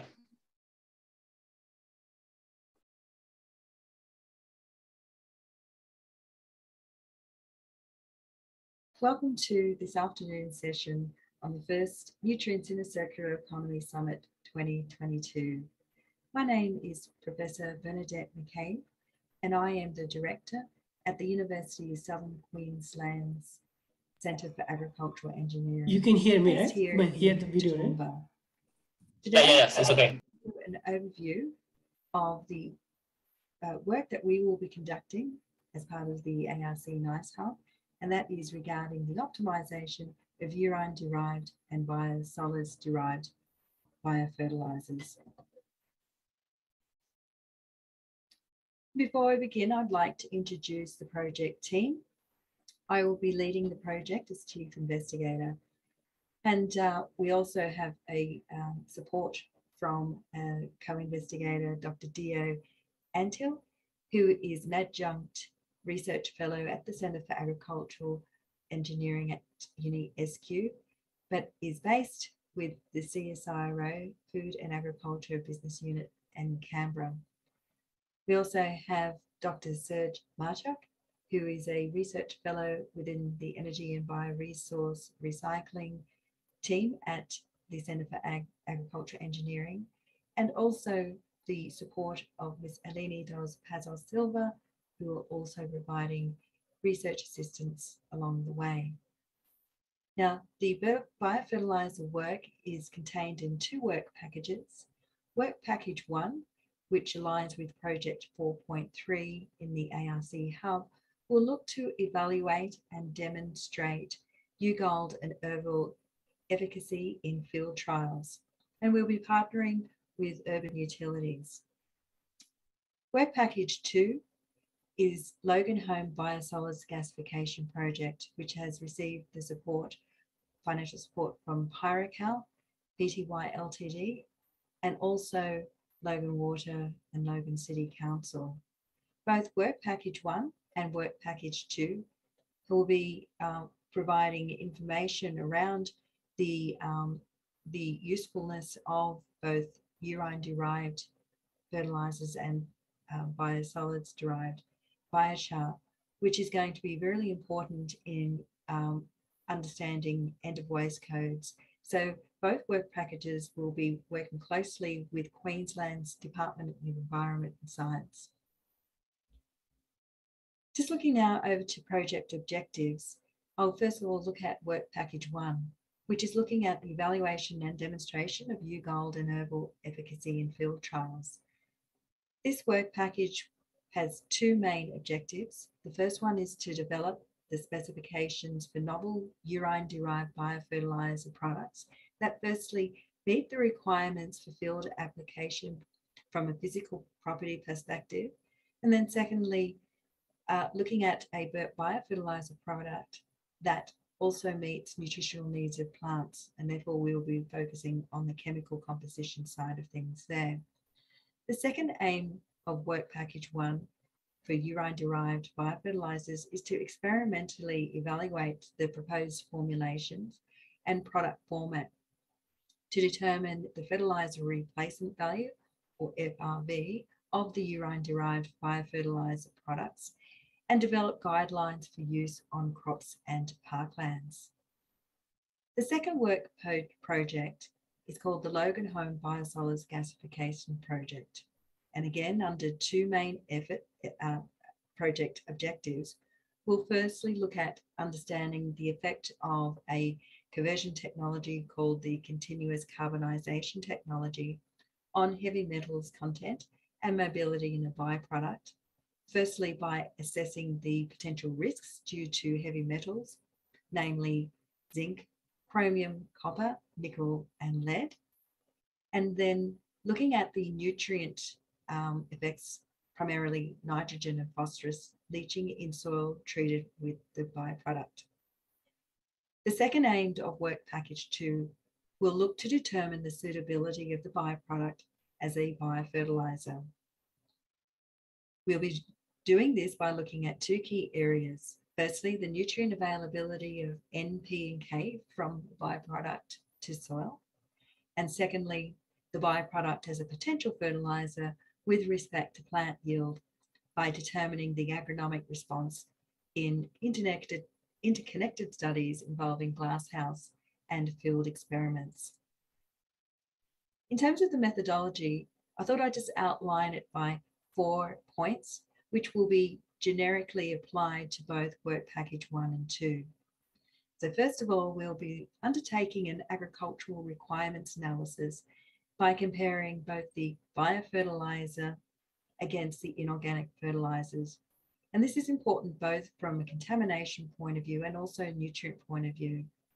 So in regard to heavy metals, we'll be also assessing the heavy metal contents of synthetic fertilizers as well, as this will become important when we're assessing regulatory guidelines.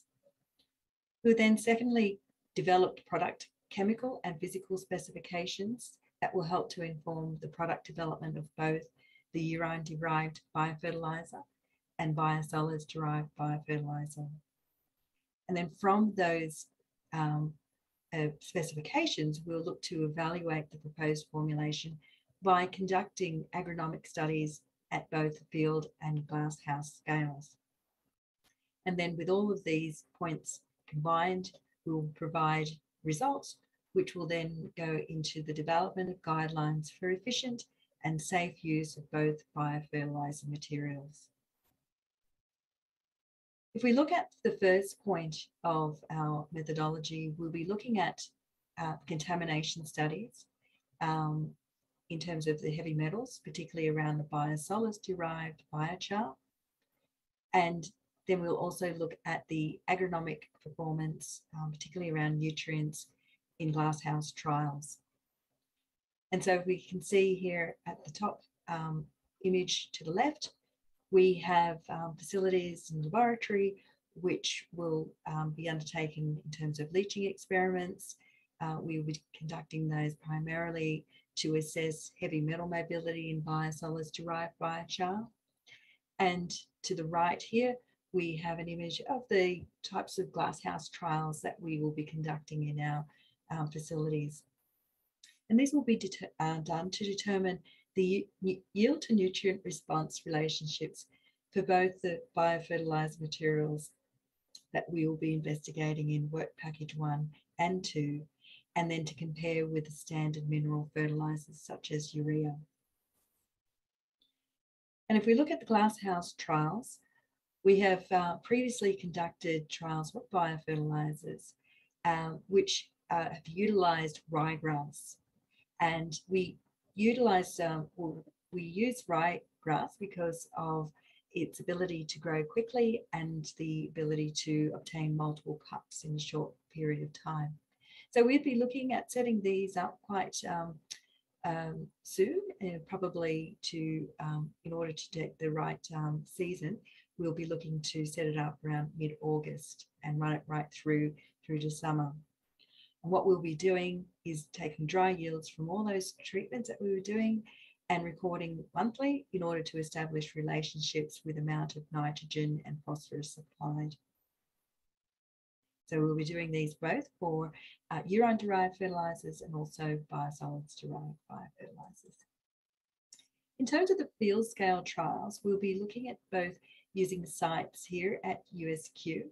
And so if you look at the top right-hand corner here, we have sufficient land available here at the Toowoomba campus so that we have a ag plot just outside of our building, which is quite fortunate. We will be able to then plant different crops and also assess these sites at around Brisbane and also Parklands. In these field trials, we look to compare biofertilizers with urea to assess 3 main areas of interest. First one is to assess the productivity over a long-term, say 4 seasons worth of crop, given the duration of the project. We'd also be looking to assess the soil resilience of the soils for which we are applying the biofertilizer, and then also to assess the heavy metal buildup in soil or the recovery in grain or biomass.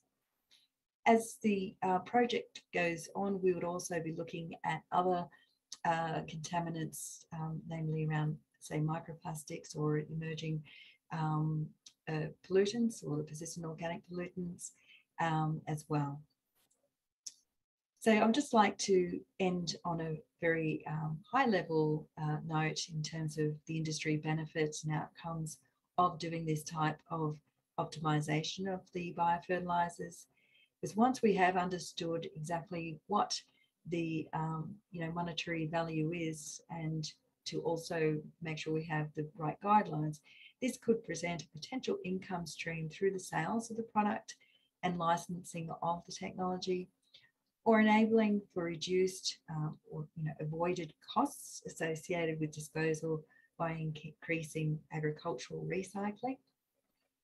Another benefit is also to reduce farmers' reliance on mineral fertilizers, and this also could go toward not just the agricultural sector, but the peri-urban sector as well, and also parklands and the horticultural sector.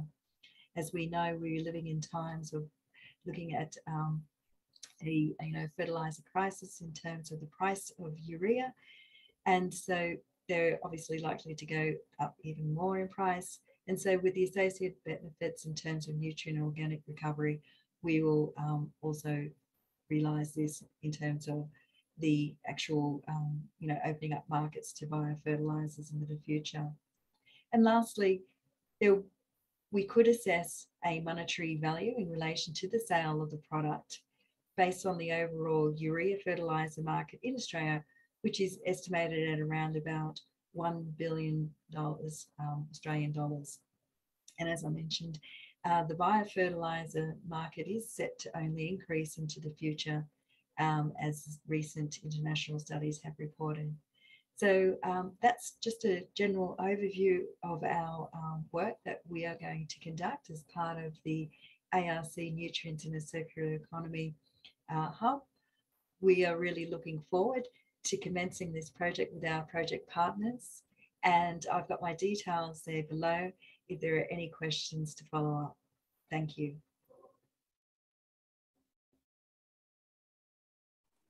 Okay, thank you for that recorded video from Bernadette. So we actually have completed our afternoon session. So unfortunately, Professor Liu Ye from University of Queensland is not able to come today. So she's sending her apologies for today's session. So we come down now for the floor is open for questions.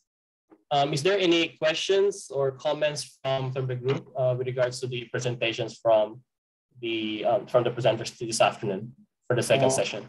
Leonard, can I ask a question from Jeff? Yes, go ahead, please.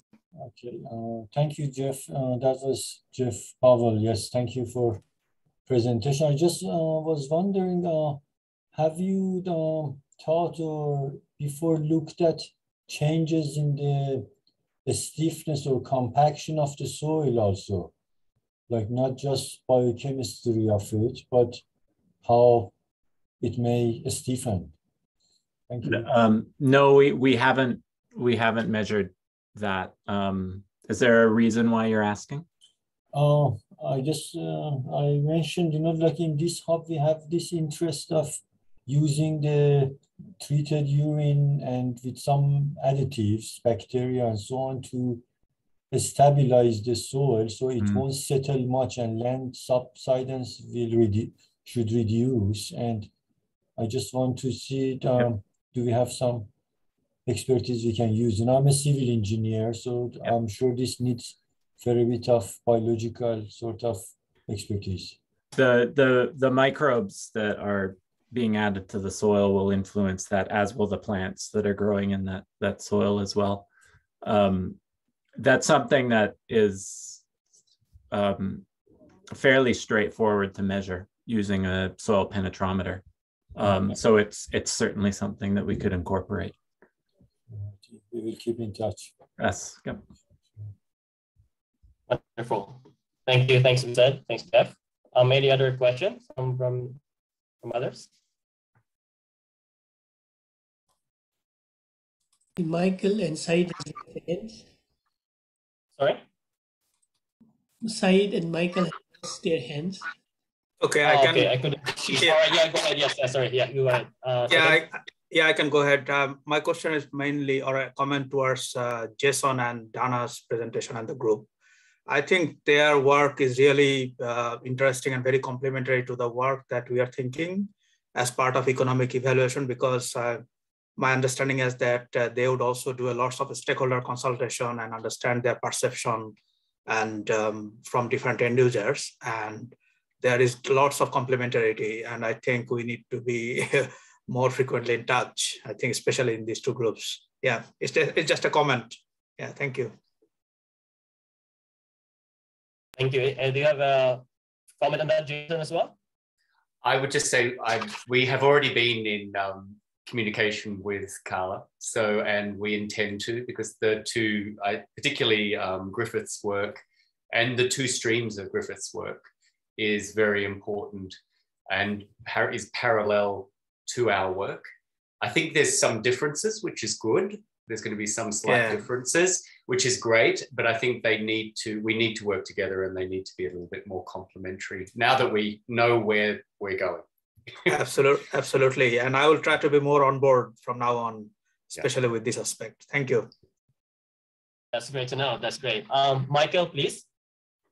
Yeah, thanks. And it's sort of a follow-on related question to Syed's question, just with towards Dana and Jason's projects. I mean, I just was thinking about your objective 3 around the perceptions, and thinking also about the work we've done in the the water sector about recycled water and how things got politicized, and I just sort of wonder with this hub, it maybe seems it all sounds fantastic to us to consider human urine for fertilizer products, but to get that message right early on, to get the market perception right early on, to me is just from the water industry side of experiences, and it also works in other areas as well. Seems like a really important study. So yeah, it was just more of a comment, but I don't know if you've got some thoughts on that already about that perception matter. Yeah, I certainly, because I think one of the aims of our projects is there's certain gaps in the current knowledge, particularly about yellow water and that sort of thing. But I think that part of our project is there's also a lot of other areas out there and a lot of other sources of knowledge in parallel, which have operated in parallel. So it's a bit of a balance, particularly similarly in circular economies. We're focusing on particular dimensions of circular economies here, but some of the other dimensions of circular economies might have those as stronger insights that can relate to this project. And I think that's the sort of point you're getting at there, is that sort of, there's many different knowledges out there. They can be very different in terms of perception, and we have to be very careful there. Well, so, it's how things can be politicized, like, the yuck factor with recycled water, and Toowoomba, a whole project was like, canned. Just because once things become great, and that's a great outcome, from this hub, would be that it goes into a bigger scale, and something just knocks it down because, somebody wants to say that there's, for example, in the water, is how do you know hospital waste is not in there or something like that, and it just creates a big issue that we have to deal with, besides all of the greater benefits that we already know. So it's just things like that come to mind, just in getting that marketing right. And I think, Perth has done it well, and obviously Singapore was a fantastic example for recycled water, but yeah, it can go wrong if it's not done right in the early phases. I agree totally. And if we don't actually talk to all the different stakeholders involved, in particular the political, there's been many a time a minister has shot down a project, recycling project of many different types with a single statement in the media. That's right. So. Yep. Well, very important work. I look forward to it. Yep. Okay, thank you. Thanks, Michael and Jason. We have Stefano, please, Stefano. And also, I just want to say that we have colleagues or team members from Bernadette's team as well. So if you could also probably answer on behalf of Bernadette, just in case. Exactly what I'm after. Thank you, Leonard. My question is for Bernadette. So maybe Dio or other collaborator might address that or report to. I will try. Yeah, it's just a matter of synergy. In her video, Bernadette said that she would be ready to start in August and going through to summer. But our pilot plant in Brisbane is not going to be up and running until next year. So we'll only be able to provide the urine-derived fertilizer from the UGOLD trials a little bit later. So, so how is that going to work? Or is there other urine-derived fertilizers that are available for trial? I think that because you mentioned urban utilities, there should be some synergy there, and I think the timing would be critical. Yeah. No, thank you for that. The work that we plan to start at the end of August is mainly around work package 2, which is around the biosolids derived fertilizers and biochar.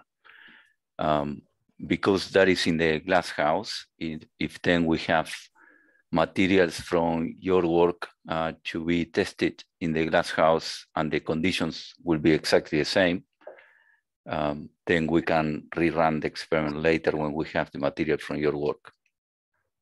Okay. All right, thanks, Stefano. And Eugenius, Sean, please. Yeah, just my question goes to Jeff.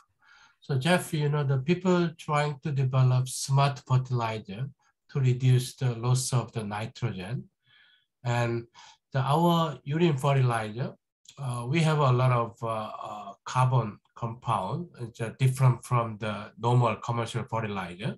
So I'm just wondering that whether you can try to develop like a smart fertilizer, because based on our own characteristics of the UGOLD and the over fertilizer, the mixture of the carbon, nitrogen, phosphorus, so many micronutrients. So whether some of the binder can be utilized, and then you can just spread this urine fertilizer in your soil condition. So let them slowly releasing, rather than just to release on the groundwater system and then quickly disappear and then this contaminates the environment. So whether you can think about some of the smart fertilizer from our over and UGOLD fertilizer system. Do you think it is possible? I kind of look at smart as just a marketing ploy for something that's slightly different from something that's conventional. And so looking at it from that perspective, the fact that these fertilizers contain a lot of micronutrients, but also carbon is an additional benefit. So in some of those really poor soils that we're working with, there's very little carbon in those, and the only carbon that is going into those soils is carbon associated with, you know, bacteria that might be fixing carbon from the atmosphere, or plants when we can get them to grow, plant roots that are adding carbon to that soil. However, the conventional fertilizers don't have hardly any carbon in them.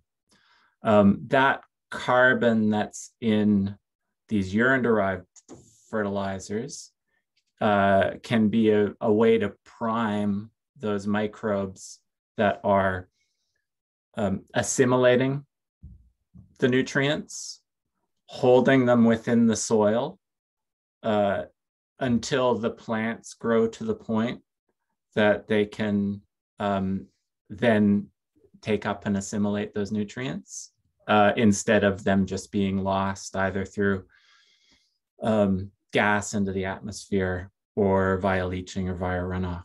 So I think that's a selling point associated with these fertilizers that really sets them apart from the conventional products.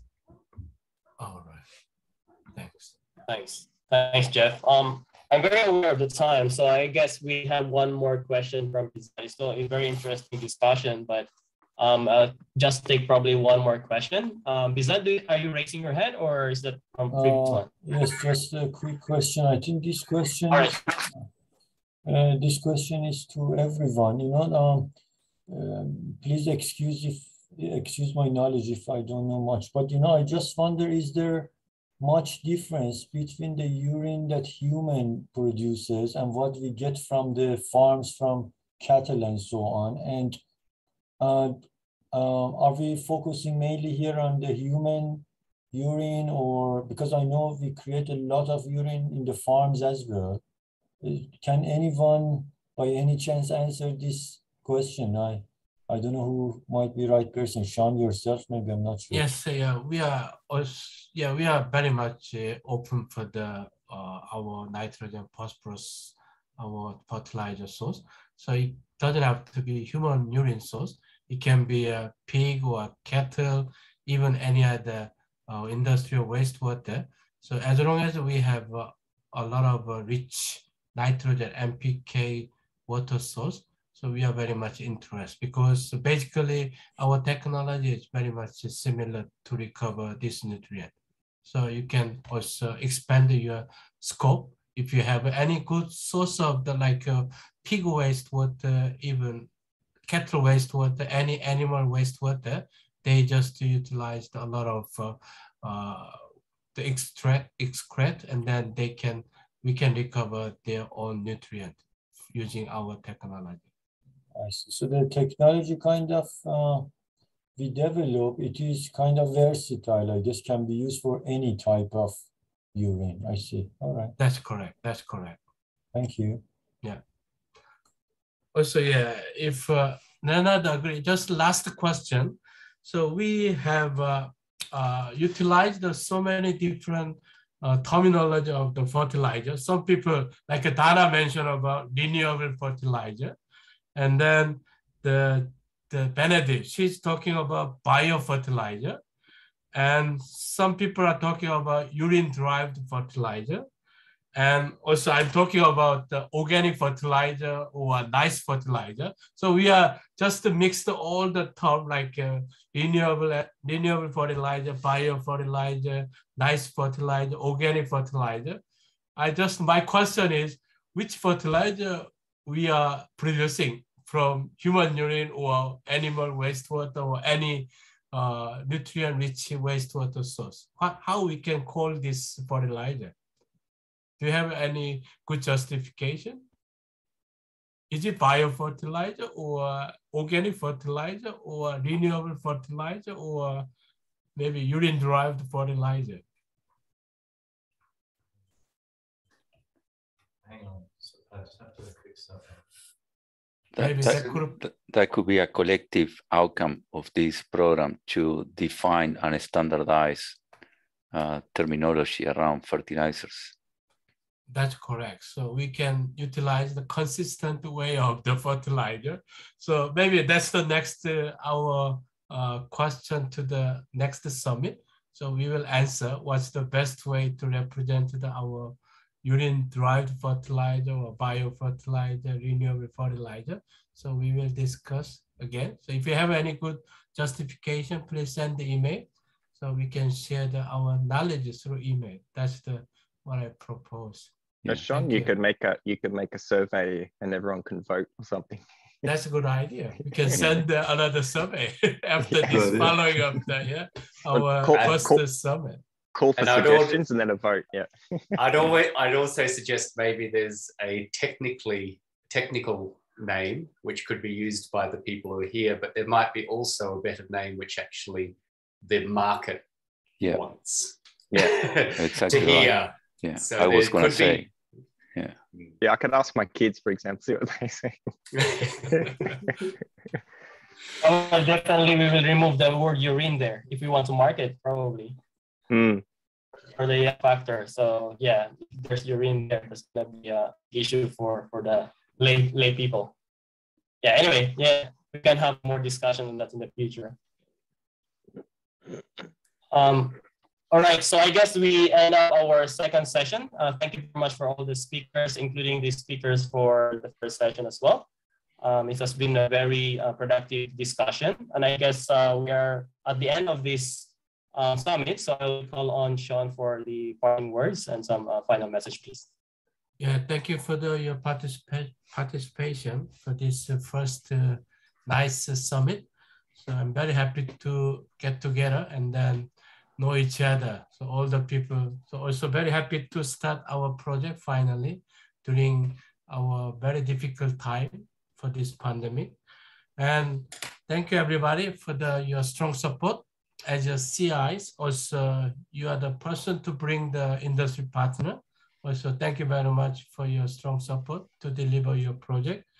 And we just know each other from this summit. So you can send the email to everybody, you know, that who is doing what kind of research, what kind of knowledge they have, what kind of collaboration you can accelerate with the other collaborator.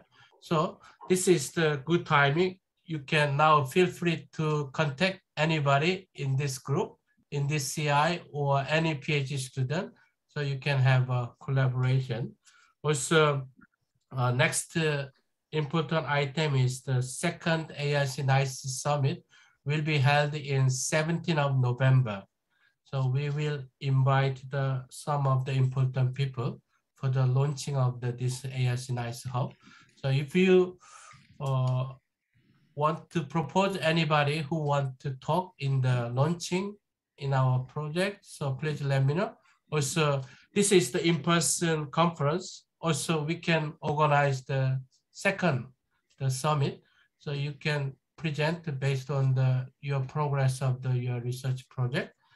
Also, we can finalize your Annexus C, and then industry engagement is the most important for our project, because they will support more project, not only this existing cash contribution, but also we want to extend our scale up or some other opportunity, because you have already minimum project. So based on this project, for next couple of years, we can extend some more cash contribution from industry partners.